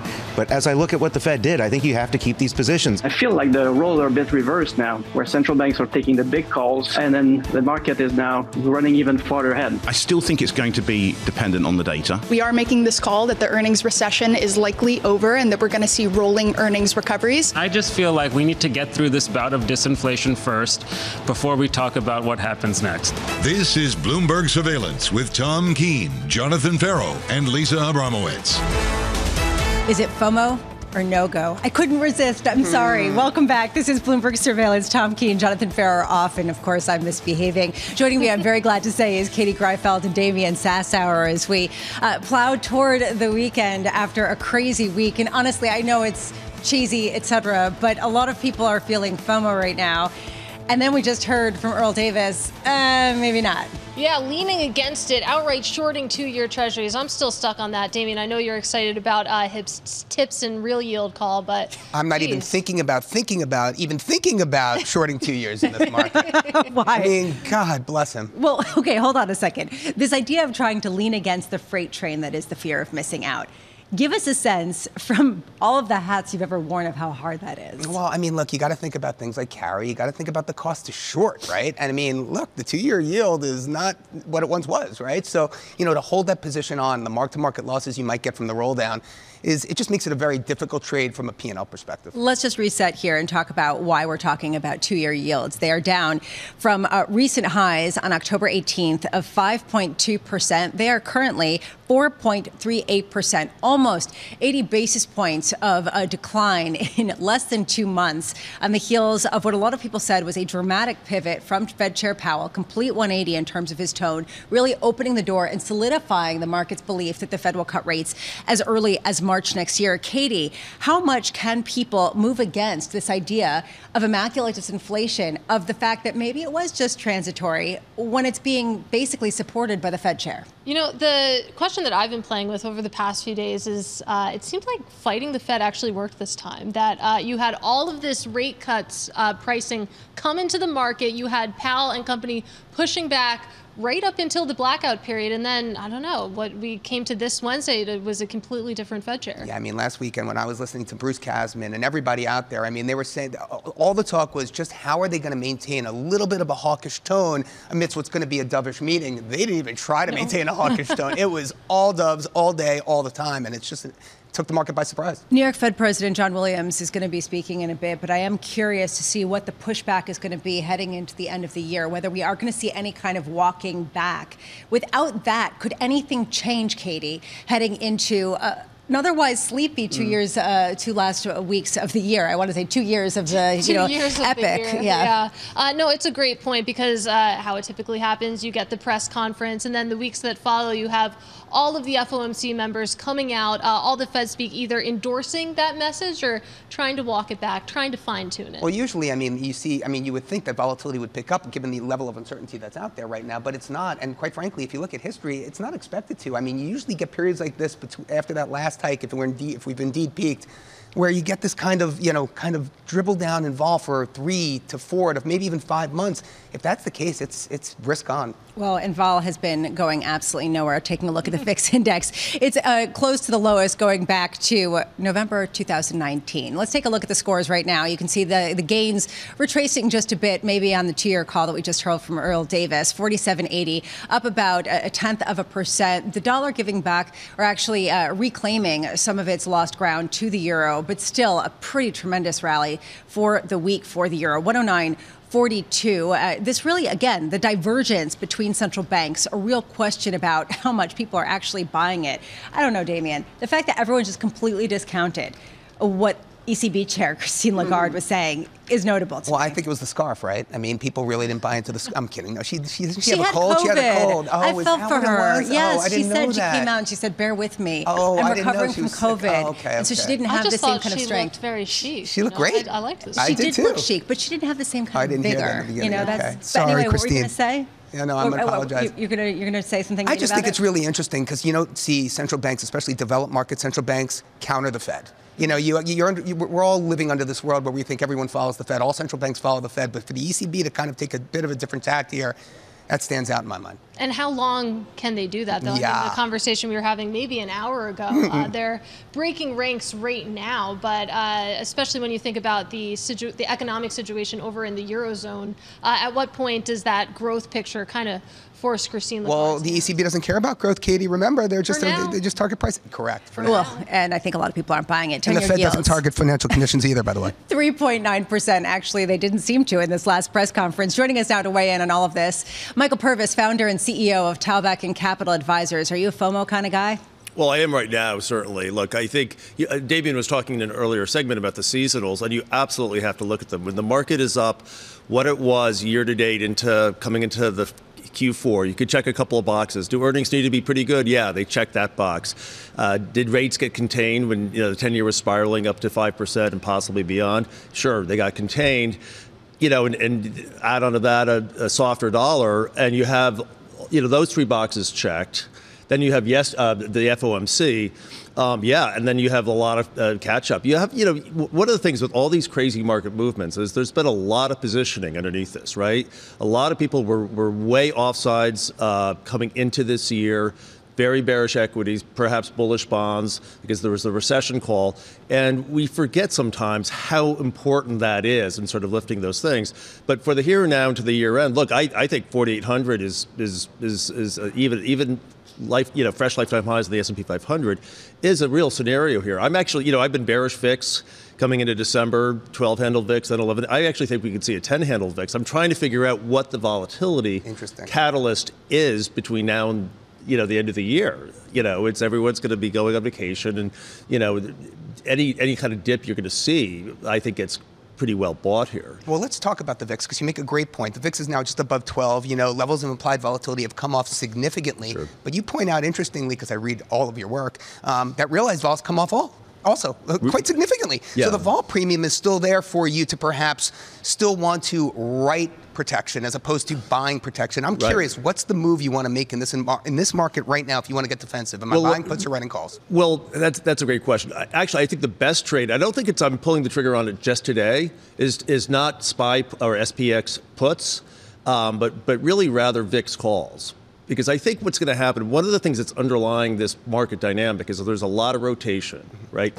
And I think if you have rotation, you can see the S&P 500 being kind of like supported. You may not get the big down move that you need in SPY puts, but if the VIX does get to 11, right, and you get some sort of just anxiety as we get through this sort of hangover from this rally, and which is, I think, pretty inevitable, in the late January, February timeframe. If you buy a VIX call, at $1, it can get to $2.50 pretty easily, whereas the SPX put can just kind of melt away. And so I think that's my preferred way to play this. But I think I'd probably pulling that trigger in a few days. So, Michael, conceptually, that makes a lot of sense. But besides you, potentially in a few days, besides Damien, is anyone else hedging in this market? What does demand for protection actually look like here? Well, I think a lot of the put-call skew has failed to really be elevated through so much of this rally, through so much of this year, quite frankly, right? And, you have seen this, big growth in option usage there, and I think that's sort of an interesting structural component that has a lot of implications for distorting price action and so forth, on the day-to-day stuff. But look, I think, we haven't, the VIX came through a period through some extraordinary events of COVID and then the Ukraine shock and then the most aggressive hiking cycle. And it's really been, interestingly kind of leading the way down. One of the fascinating things I look at is the ratio of bond volatility to equity volatility. And I think one of the things that I'm looking forward into next year really is rate volatility to really come down. And that's going to be, I think, a very constructive force to keep risk appetite strong. Next year. You're definitely speaking, I think, everyone's language, looking at the move versus the VIX. And it's been interesting. I mean, the conversation for a lot of this year was how do we see those two lines come back together? It seems as if the move is converging with the VIX has been the trend for at least a few months now. If we see the move come in further, of course, that measure of bond volatility, I mean, you talk about 10 on the VIX. Is single digits, does that enter the conversation at all? Look, I mean, if you remember 2017, we had 9-handle VIXs. I don't think, I wouldn't say that. I think there's always a lot of anxiety points here, and I think we are getting overcooked here on this melt up, just from a valuation point of view. I'm actually very constructive on the broader outlook for next year.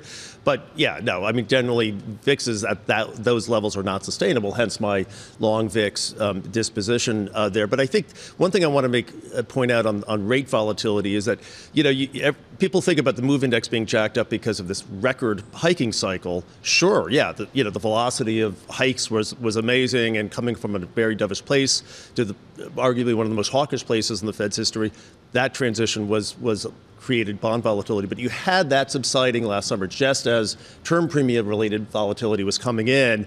And I think both of those factors are, obviously the rate hiking is done, but now we have the term premium thing, which I still think is going to be higher, but the shock of that is going to subside. Just quickly here, do you still expect the S&P to close next year at 4,900 as the high? Yeah, no, I do. I mean, that doesn't sound much from here, right? But I look at it as 4,900 from my current fair value is more like 4,300, there. So I think I sort of like to bench my fair value, future value relative to my current fair value estimate there. But I think there's actually, we'll see how the year goes, but I think if some of the things happen, if AI starts kicking in a little bit and you see, that kind of drive productivity gains, you could see well north of 4,900 here. I think Yardeni's out with a 5,500 year end or something like that. And do you endorse that? I don't, look, it's not nearly as crazy as it might sound. I think there's a real upside there. But to get from here to 4,900, let alone above 5,000, you're going to probably have to travel down to something closer to what I think is fair value right now. But I think earnings are going to hold together between the Magnificent Seven, between nominal GDP supporting the everything else to a certain degree. And I think multiples have gone through a lot of their adjustment process to, this sort of higher, longer, back-end interest rate condition. Michael Purvis of Talbuck, thank you so much. If you are just joining, we are seeing the end of a week end on a high note, the S&P up 0.2% to 4782. Katie, you were saying earlier it's the path of how you get there. And that's what we just heard from Michael Purvis, just the same way we heard from Julian Emanuel. Of course, and you think about, Emanuel's prediction there that, okay, maybe it's a rocky first half, but you think about where we'll be sitting a year from now, it seems like most of the consensus says it's going to be bullish. Well, 5,500 on the S&P, I can only imagine what the market capitalization of Apple will be.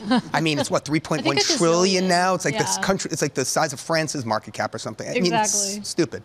Well, it's stupid until you see what they're actually doing. I keep going back to this. If you have to upgrade your phone, or if you have a kid who broke their phone, and you have to go and you see all these people lining up for the privilege of paying $3,000 for just various devices around the house to replace them, I mean, it just gives you a sense of how much cash they're actually generating. Yeah, and that's why these conversations around quality, you want to pay attention to the quality factor, you want to take a look at dividend growers and dividend stocks there, or you could take a look at Apple and the incredible product moat that it has, all of the cash that it's sitting on, and really consistent. It's a safe haven. It's got safe haven qualities to it. Exactly. No, I mean, I consider it to be a safe haven in my portfolio. I like to buy Apple as ballast for the rest of my portfolio. That's sure, your bond. Sure, that's my fixed income allocation. Well, it's probably your money market allocation, considering that all of its cash is currently in money market funds, earning 5%. Coming up at 8:30 a.m., Greg Dacko, chief economist at EY, talking about the likelihood of a soft landing into bed for the weekend and into a year with an uptick to the markets. Right now, that uptick continuing with a bid into bonds, with a bid into stocks.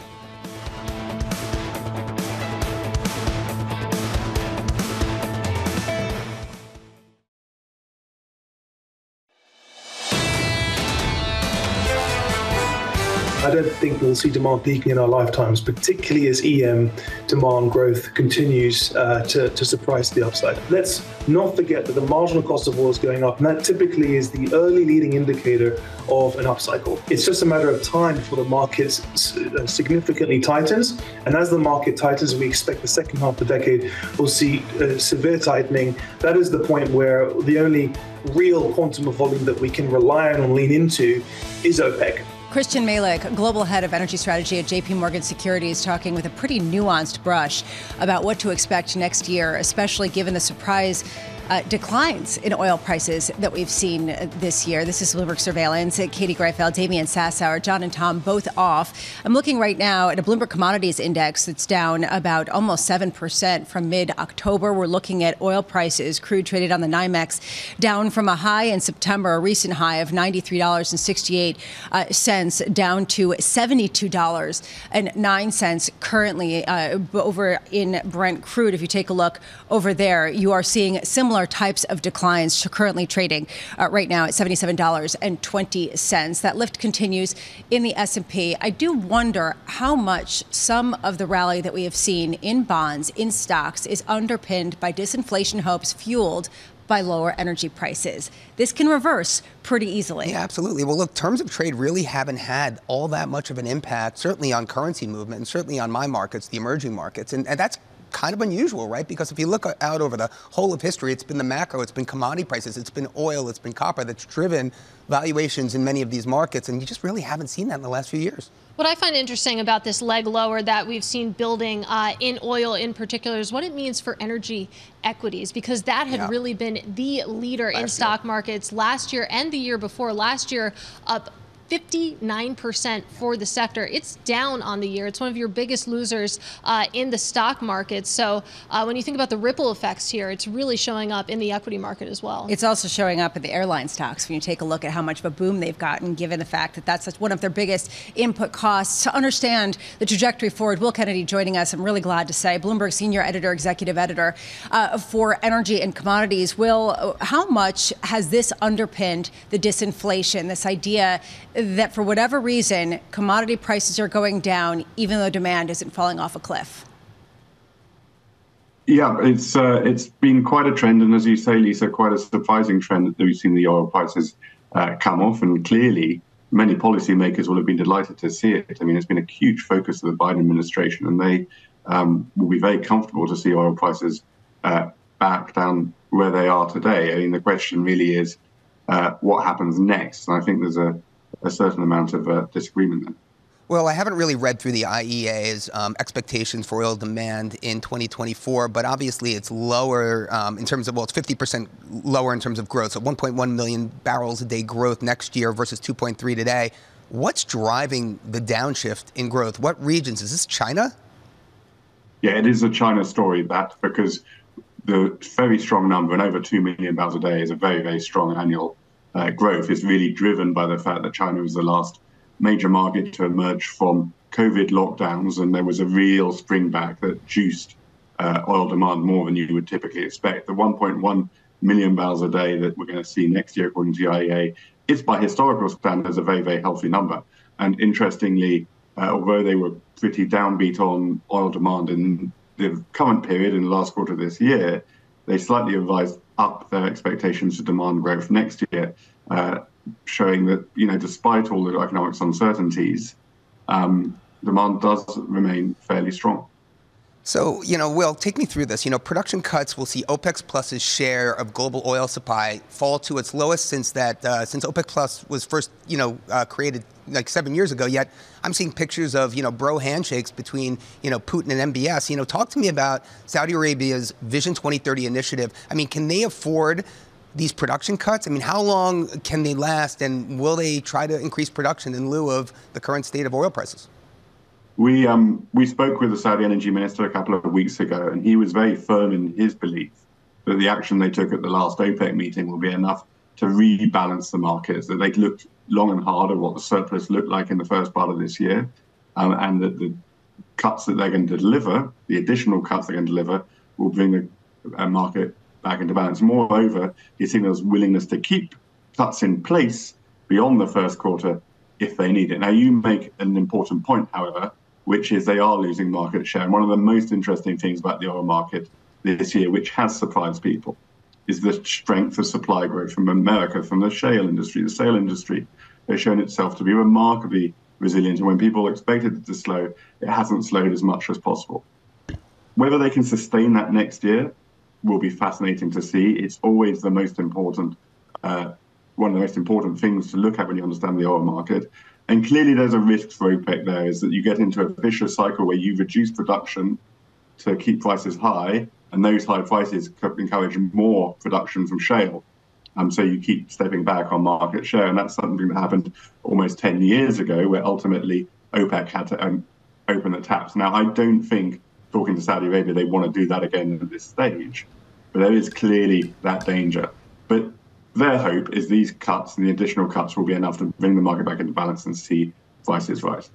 And Will, I want to get a little bit existential here and really zoom out, because, of course, we're coming out of the COP28 summit. Of course, one of the big news pieces from that summit was the first UN deal to really ditch fossil fuels forged at this summit. What are people in the market, what are oil executives, et cetera, thinking about long-term what demand for oil looks like? Yeah, I mean, it was a historic agreement, and there are lots of people who are cynical about COP, but it does signal a bit of a direction of travel. It does signal that you have every country in the world signing a document saying that the world economy needs to transition away from fossil fuels. That's a pretty remarkable thing. But it is quite long-term in nature, and it won't happen overnight. I think one of the other significant things, though, was that there was a mention of transition fuels, which I think is a code word for gas. And I think the oil and gas industry is thinking, yes, EVs mean that oil demand will peak at some point. People argue about how soon that's coming, but let's say, for the example, by the end of this decade, oil demand may have peaked. I don't think people think that gas demand is going to peak. The gas industry was very present at COP. The gas industry presents itself as a way to get coal out of the system and replace it with gas, which emits less carbon dioxide. So that side of the industry is quite bullish. So I think one of the things that underpins is this trend that we've seen for some time, which is the oil and gas industry to be more gassy. Well, Will, just sitting on this thought a little bit longer. So point taken that when you think about the demand side, this is something that's going to probably take place over decades, if at all. But talk to us about where supply could actually come from. It's interesting. You think about the U.S. involvement in this deal, and you think about the fact that U.S. production has really surged. I mean, how long term do you think that that U.S. push to increase production will last? Well, shale always tends to supplies on the upside, but I think most people think that shale will not grow forever, that the growth rates that we see in the future will be slower than those in the past. Clearly, the financial structure of the shale industry has changed a bit, with less emphasis on production growth and more emphasis on actually making money, and I think that trend will continue. And if we look more broadly, Christian Malik at the start of this conversation made a very important point. People aren't investing as much in new production as they used to. There is going to be a crunch point down the line if that trend continues. And I think one of the things to say about COP is it sends a signal that maybe investing in the long-term projects that oil requires, sort of 10, 20-year returns, billions of dollars, you're going to be reluctant to do that if this transition is going to happen. So one of the important things about this COP28 deal is it's likely to keep investment in new oil fields suppressed below historical level, which does mean that we could see markets get tight. Will Kennedy, thank you so much for being with us at a time where oil has been some of the most counterintuitive areas of the market, just everything in the complex. I want to bring this to you from Neil Dutta, who came on the show yesterday, who has been bullish and has been right. And he said, yesterday we had the 4th highest percent of overbought readings in the SPX since 1990. Guess what? This overbought is historically bullish. Huh. A lot of people might take that as a contrarian, but you think about one of the ultimate contrarians, and it's Neil Dutta. Well, Neil's been right, so we have to listen to him, right? Well, you can do what you want to do, but what it basically shows is you can come up with all these indicators, but ultimately they mean something different to other people. Some people say, well, it's a sign to sell. Other people say, keep on buying. Coming up, Greg Dako of EY. This is Bloomberg.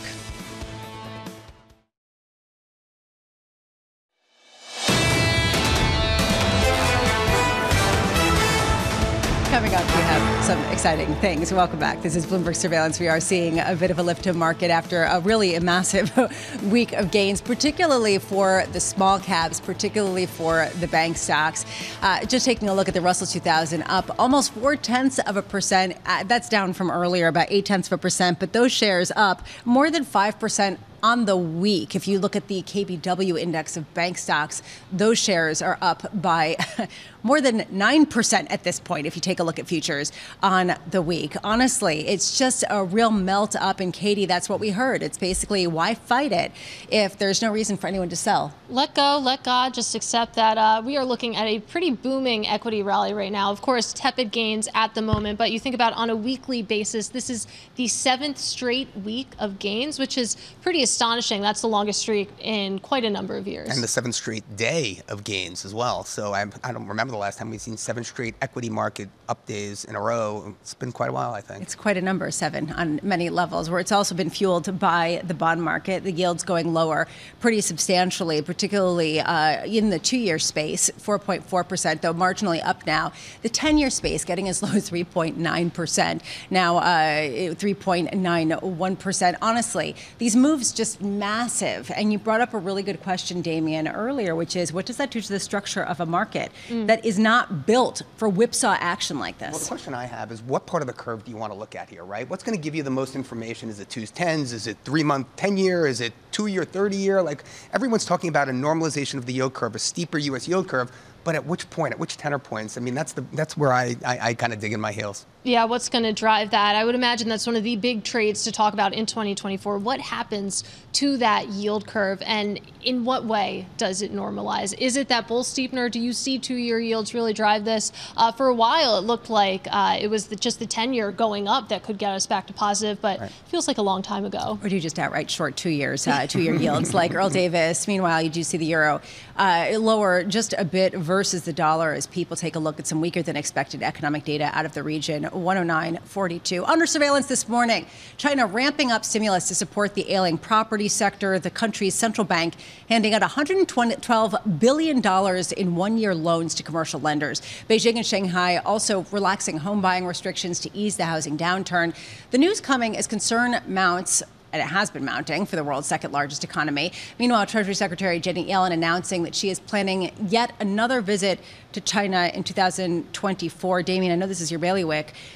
How much is the promise of stimulus really outstripping what China can actually deliver? Well, it's outstripping for sure. I mean, there was an unconfirmed report overnight also that China is going to actually allow its budget deficit to expand to as much as 3% of GDP. I mean, that's got the markets fired up as well. So, certainly all investors, myself included, are just looking and hoping and waiting for stimulus out of the PBOC. And if we start to see a lot more of that, things could really ramp up look, 5,500 on the S&P, I don't know, but you could definitely see a risk-on mood. So that's what's going on over in China. Over in the U.S., the Senate delaying its holiday break as aid for Ukraine hangs in the balance. Majority Leader Chuck Schumer saying negotiations will continue in hopes they can pass a bill next week. House Speaker Mike Johnson has repeatedly said Ukraine aid cannot pass without a deal on immigration. The House has already left Washington for its holiday break. And Katie, honestly, to me, this is one of the most undertold stories of the past month. People have been so focused on Israel-Hamas that they haven't been focusing as much on the Ukrainian war and what's going on with the fact that if they don't get funding, is that essentially handing the victory to Russia. Especially, too, when you layer on the fact what's going on in the EU, of course, not being able to produce some aid package there. It's interesting, though, to see this playing out in Congress. I mean, when it comes to the Democratic side, President Joe Biden, he has offered some compromises on U.S. border policy, but you think about how dug in these two sides are, what the eventual compromise will look like, hopefully being hammered out in January. It's going to be interesting. Well, I'll say what's also interesting is the House is left for the holidays, but the Senate is still there, right? I mean, so it's interesting that Chuck Schumer's kept them back, and they're trying to get things planned for the beginning of January. Let's see when they decide to actually throw down the gauntlet with the House. Meanwhile, this is the story that we actually wanted to get to. I'm sure you both have thoughts. Apollo and Blackstone getting into the holiday spirit with their annual videos. Oh my. Apollo's features chief economist Torsten Slok dressed as an elf. Meanwhile, Blackstone going all in on its fandom of Taylor Swift. Senior staff lip-syncing about the firm's, quote, alternatives era. CEO Steve Schwartzman even wearing a shimmery jacket similar to the one Swift wore to sing Karma. Thoughts? Who wants to start? I have two thoughts. I'll start with Apollo. I think Torsten Slok has to be the tallest elf there ever was. I don't know if that was quite believable. And then on the Blackstone... That's the only thing that was really a problem. That was the only thing I'll say there. On the Blackstone video, I know a lot of people did not like this. I saw a lot of snarky tweets, to put it mildly. I didn't hate it. I didn't hate it, but I mean, John Gray in the mosh pit, you're right, Schwartzman with the sequins and the whole jacket. I mean, for guys who are managing that much money, to see them having so much fun and talking about Taylor Swift concerts, it kind of, Should they not have fun? That's exactly what they're not supposed to be fun. They're supposed to make us money, right? No, exactly. Well, I mean, this is the whole Instagram era and TikTok era. If you're going to do marketing, who do you want to get? You want to get the Taylor Swift fans, and you want to get in Although on, I appreciated seeing that other side of them. I mean, they're always so serious every time John Gray and I go out for drinks. I mean, it's nice to see him let down his guard a little bit. You trying to basically come back after basically saying, no, what are you guys doing? Honestly, we're talking about it, and that's probably the point. So I guess a win on that front. It worked, exactly. If they're looking for publicity. Right now, what we are looking for is just some sign in the data of confirmation of the disinflation narrative. It felt like a very hard pivot there. I do want to bring you this. We did just get Empire Manufacturing moments ago, coming in way below expectations, declining 14.5% versus the expectation of increasing about 2%. The prior reading was 9.1. So just a sense that we are seeing some sort of slowdown. Joining us around the table, Greg Dacko, chief economist at EY. Do you think that hopes and dreams of immaculate disinflation have gotten overblown, and that there is this concern about a slowdown that's deeper than people are pricing in? Well, I think we have to be nuanced when we analyze the economic landscape. We are in an environment where we are seeing slower economic activity. I think there's no denying that. Whether it's on the consumer side or on the business side, we have seen a slowdown in terms of the pace of growth. So it's not immaculate disinflation. We've seen the supply come back online. That's helped with the inflationary picture. And we're seeing moderating demand, which is also putting downward pressure on inflation. So it's not immaculate. And I think as we look into next year, that's going to be continuing to drive inflation lower, whether it's rent disinflation, slower momentum in terms of growth activity, even wage growth compression, and the fact, let's not forget, that the Fed is still maintaining a restrictive monetary policy stance. Combine all of those, and you have all the right ingredients for a disinflationary environment. Let's talk about sentiment a little bit, because we've been talking about this morning the fact that you think about the U.S. consumer and you take a look at these sentiment surveys, and it has just been grim out there for years now. And when you think about inflation, yes, we're in this disinflationary environment, but the outright level of prices is still much higher than it was. Do we need to see actual deflation to see some of those sentiment numbers pick up? I think you're alluding to the most important point when it comes to the inflationary dynamics, because we talk about inflation. Economists, policymakers, we all talk about inflation. But what matters for the average person, whether it's the consumer or the business leader, is the cost level. The cost fatigue phenomenon is very real. The cost of everything is much higher than it was pre-pandemic, whether it's goods, services, labor, inventory, even interest rates. Everything is much higher, costs much more. That is leading to business decisions being pulled back and being more scrutinous about how much to invest. It's leading consumers to be more careful about how many goods, how many services they buy, even though they're spending a little bit less. And I think that's the very important narrative that's going to be really underlying the pace of growth next year, is how sensitive people are to this higher cost of everything environment, and how the labor market reacts. Let's not forget, the labor market is the key pillar to economic activity. Greg, the dot plot's calling for 75 bips of cuts. I think the market's priced in 140 bips of cuts. There's a pretty big divergence there. Talk to me about the why. Is disinflation enough of a reason for the Fed to cut rates in 2024? Well, yeah, I think the key reason why the Fed will be adjusting rates is because it sees less inflation.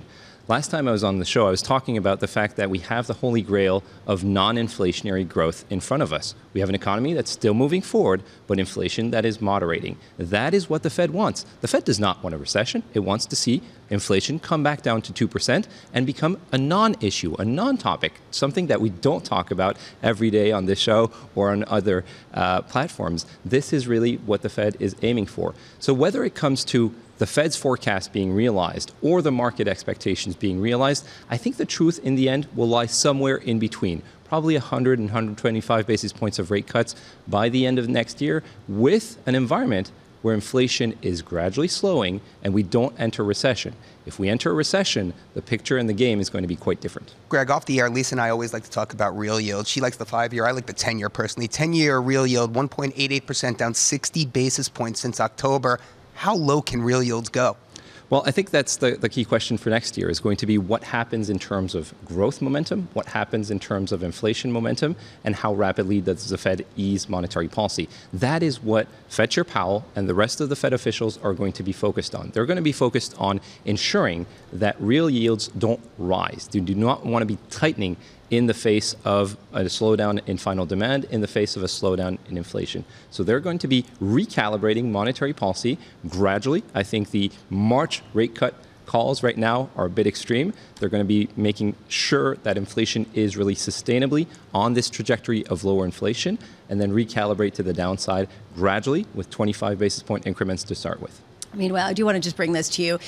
New York Fed Chair John Williams has been speaking, and he said that the market is reacting maybe more strongly than forecasts show, and also said we aren't really talking about rate cuts right now, as Neil Dutta over at Renaissance just commented. Sorry, but you can't put that toothpaste back in the tube. There is, however, a market response. We are seeing bond yields rise, 2-year yields rising to about 4.46%, 10-year yields spiking upward to about 3.96%.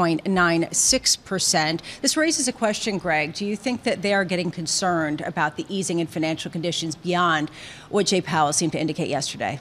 I think when people say that the easing of financial conditions is going to reignite growth and reignite inflationary pressures, I tend to be a little bit more cautious. First of all, as we were just talking, we have to factor in the fact that maybe market expectations are a bit too strong. Fed policy communication is going to recalibrate that market perspective. Number two, let's not forget, as we just talked about, cost fatigue and labor market developments are going to be the key drivers of economic activity, not so much rates. And then number three, and this is very important, we are in an environment where there is less rate sensitivity. There was much less rate sensitivity on the upside. We should expect to be a little bit less rate sensitivity on the downside as well. All three factors mean that we have to be a little bit more nuanced when it comes to the economic picture. Greg Dacko, wonderful as always to catch up with you. Happy holidays. Always a pleasure. Happy holidays. Greg Dacko of EY. If you are just joining right now, you can see the S&P has actually turned negative on the heels of these comments, down about 0.1%. 10-year yields markedly higher, about 5 basis points higher, 3.97%. We do have to pick up there, this idea that John Williams, the president of the New York Fed, coming out saying we aren't really talking about rate cuts right now. The knee-jerk reaction is to just reverse, Katie, what we saw over the past couple of days. I think we should all feel very vindicated, because we were talking about this about an hour ago, that now the either the fine-tuning, the pushback, or the endorsement starts to see John Williams come out and say, we aren't really talking about it. We have the receipts. We know that Jerome Powell said on Wednesday that the Fed not only talked about it, but they discussed the timing of rate cuts at the meeting this week. So it's interesting. After a weak Empire survey, too, huh? So yeah. It's kind of convenient. No, I'm just kidding. But seriously, I mean, like, if you really believe that, that he needs to walk this back a little bit, which everybody does. I mean, the one thing you can't walk back are financial conditions here in the U.S. And, the fact that the Fed has come and explicitly said that they are watching that means that they are watching everything from spreads to equities to the dollar. And so it's not just inflation and growth anymore. It's it's a lot more than that. And you can see that it's a pretty direct knee-jerk reaction. Just taking a look at Fed funds futures, right now they're pricing in about a 72% chance of a Fed rate cut in March. So still solidly pricing that in. Yesterday, about the same, but we saw that kind of idea of a knee-jerk reaction get that up to close to 9% at one point. Wow. So, 90%, excuse me. Coming up on the Open, Keith Lerner of Truist, Marilyn Watson of BlackRock, and Max Kettner of HSBC, as everyone frantically rewrites their year-ahead outlooks, or maybe not. Maybe they just say it's just a matter of timing and it's going to be bumpy and we can expect another year like the one we've been having. That's coming up next.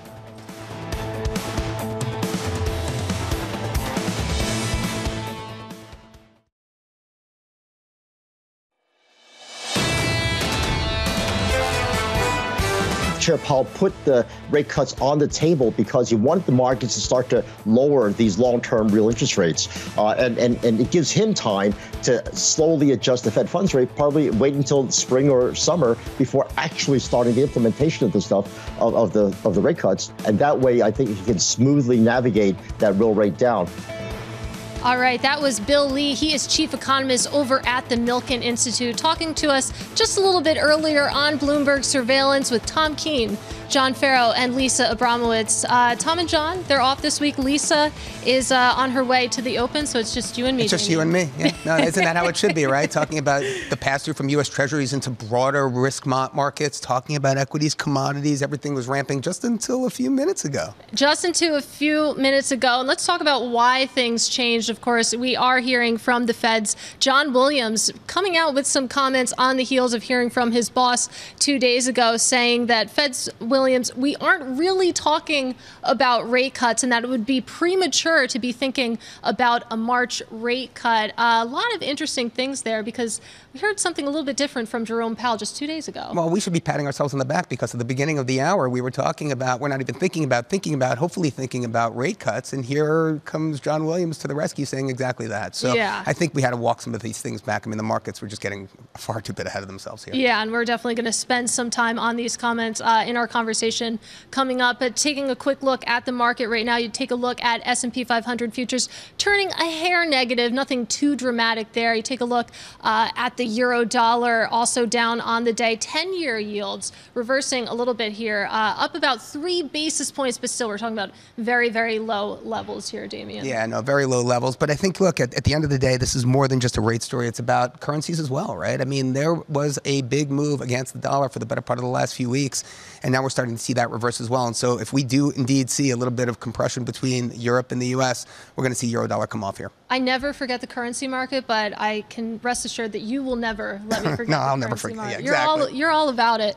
Let's get to some of the individual movers, though, in the pre-market session. There's a few interesting ones here. I wanted to start with General Motors, GM there. You can see not too much of a move right now. This stock has been interesting, though, because, of course, the news this week, GM to cut more than 1,300 jobs at 2 plants in Michigan. It's been a really interesting, a really tough time for the automakers recently. Well, yeah, and obviously, you know, Cruise, I forget the name, their autonomous driving, Cruise, yeah. right? I mean, they've invested, what, almost $750 million in it in the last quarter alone, and now they're talking about layoffs. And I think they expected to see something in the order of $1 billion in revenue by 2025, and good luck seeing that. I think 50 billion by 2030. I mean, those are huge, huge numbers. For them to be having layoffs now tells you a little bit about what's going on there. And you think about the big three still dealing with the impact, the fallout from those 6-week-long strikes. Sure. Definitely one to watch. Let's move on here, though, to some of the other movers as well. We do have Lennar. This is an earnings story. This home builder,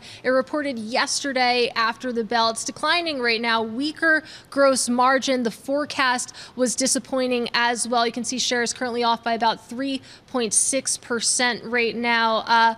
Home builders, when you think about what's going on in the housing market, just the total freeze there, for a while it was benefiting to home builders, but now the story's changed a little bit. Well, home builders have absolutely ripped in the last few weeks, right? So it's understandable to see a little bit of a pullback here, but you know, in terms of rate sensitive equity sectors.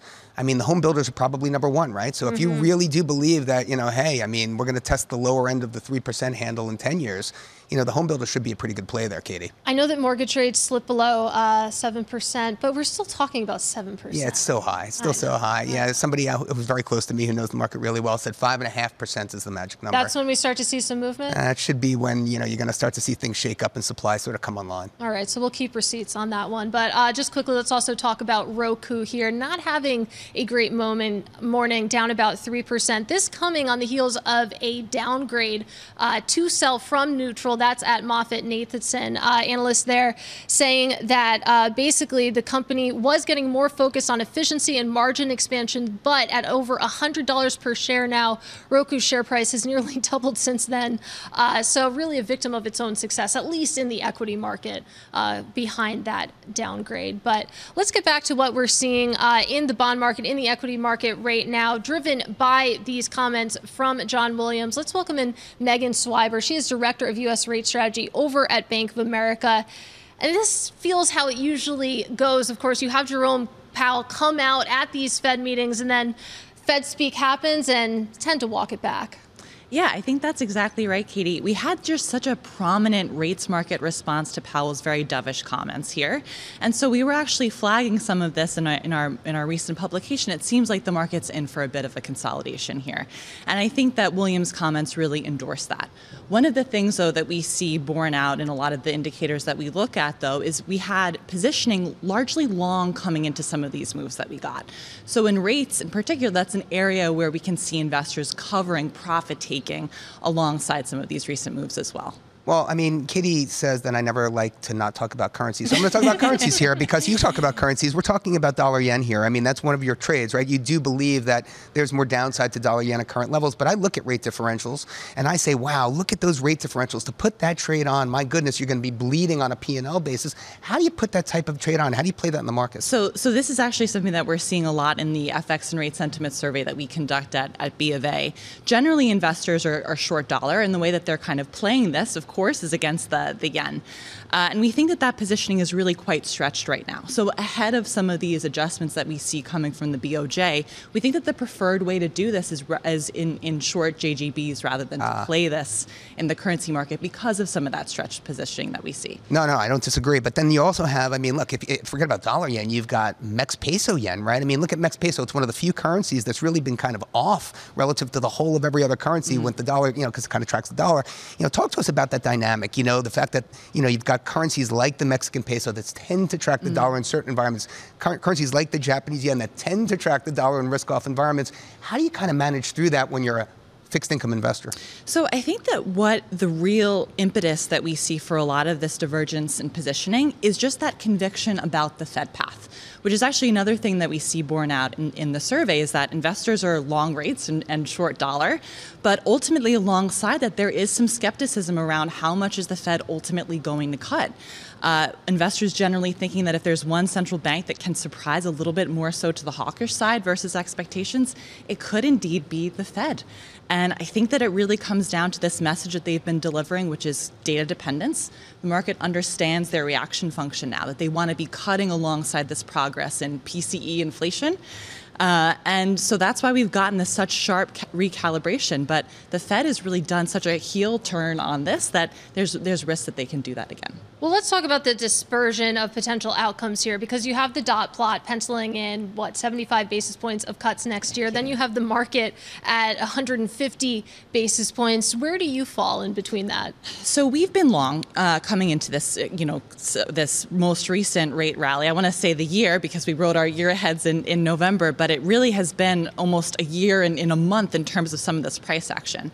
So we had been recommending investors trade long the 5-year sector in particular, because that's the point in the curve that can not just be sensitive to just what the timing is of cuts near term, but also this trough of the Fed cutting cycle. So when we look at market pricing versus the dot plot, what we see is the market is certainly overpricing the extent of cuts versus what the Fed has endorsed. But what we see also on the flip side is that the market's pricing a higher trough of the Fed cutting cycle than ultimately what the Fed is telling us, right? We look at the dot plot suggesting that the Fed's going to get to below 3%. That's where they think neutral is. But the market's still very reluctant to price that. And I think it really is driven by some of the uncertainty that we still see in the inflation market. And the fact that we're not really seeing broad-based weakness elsewhere, and trying to get a better sense of what is it that's going to cause the Fed to really cut more aggressively and bring rates back down to something that they think is that neutral rate. So we've been long. We've taken that position largely off because of the very sharp performance that we've observed. And now we're being a little bit more tactical, managing some of the opportunities that we see headed into next year, but are roughly neutral at this point. All right, Megan, great to check in with you, especially to get your live reaction to these comments from John Williams that are moving the markets right now. That is Megan Swiber of Bank of America. And Damien, I mean, we've been joking that not too much going on, but Fed speak, you can always rely on it. Yeah, no, absolutely. And look, I mean, I think the real big question, I mean, we know that it's going to be the Fed and Treasuries, the pass-through into broader risk assets in 2024. That's still going to be the story. The question is, which direction do we go? Is it going to be a hard landing or a soft landing? Because the implications of that have so far-reaching across all asset classes, and that's really going to be the focus. Is it going to be a recession or not? All right, well, the year is not over yet, and neither is the day. Coming up on Bloomberg TV at 2:30 p.m., we have Nicholas Bailey, President and CEO of RE/MAX Holdings, on his outlook for the housing market in 2024. Thank you for tuning in. This is Bloomberg.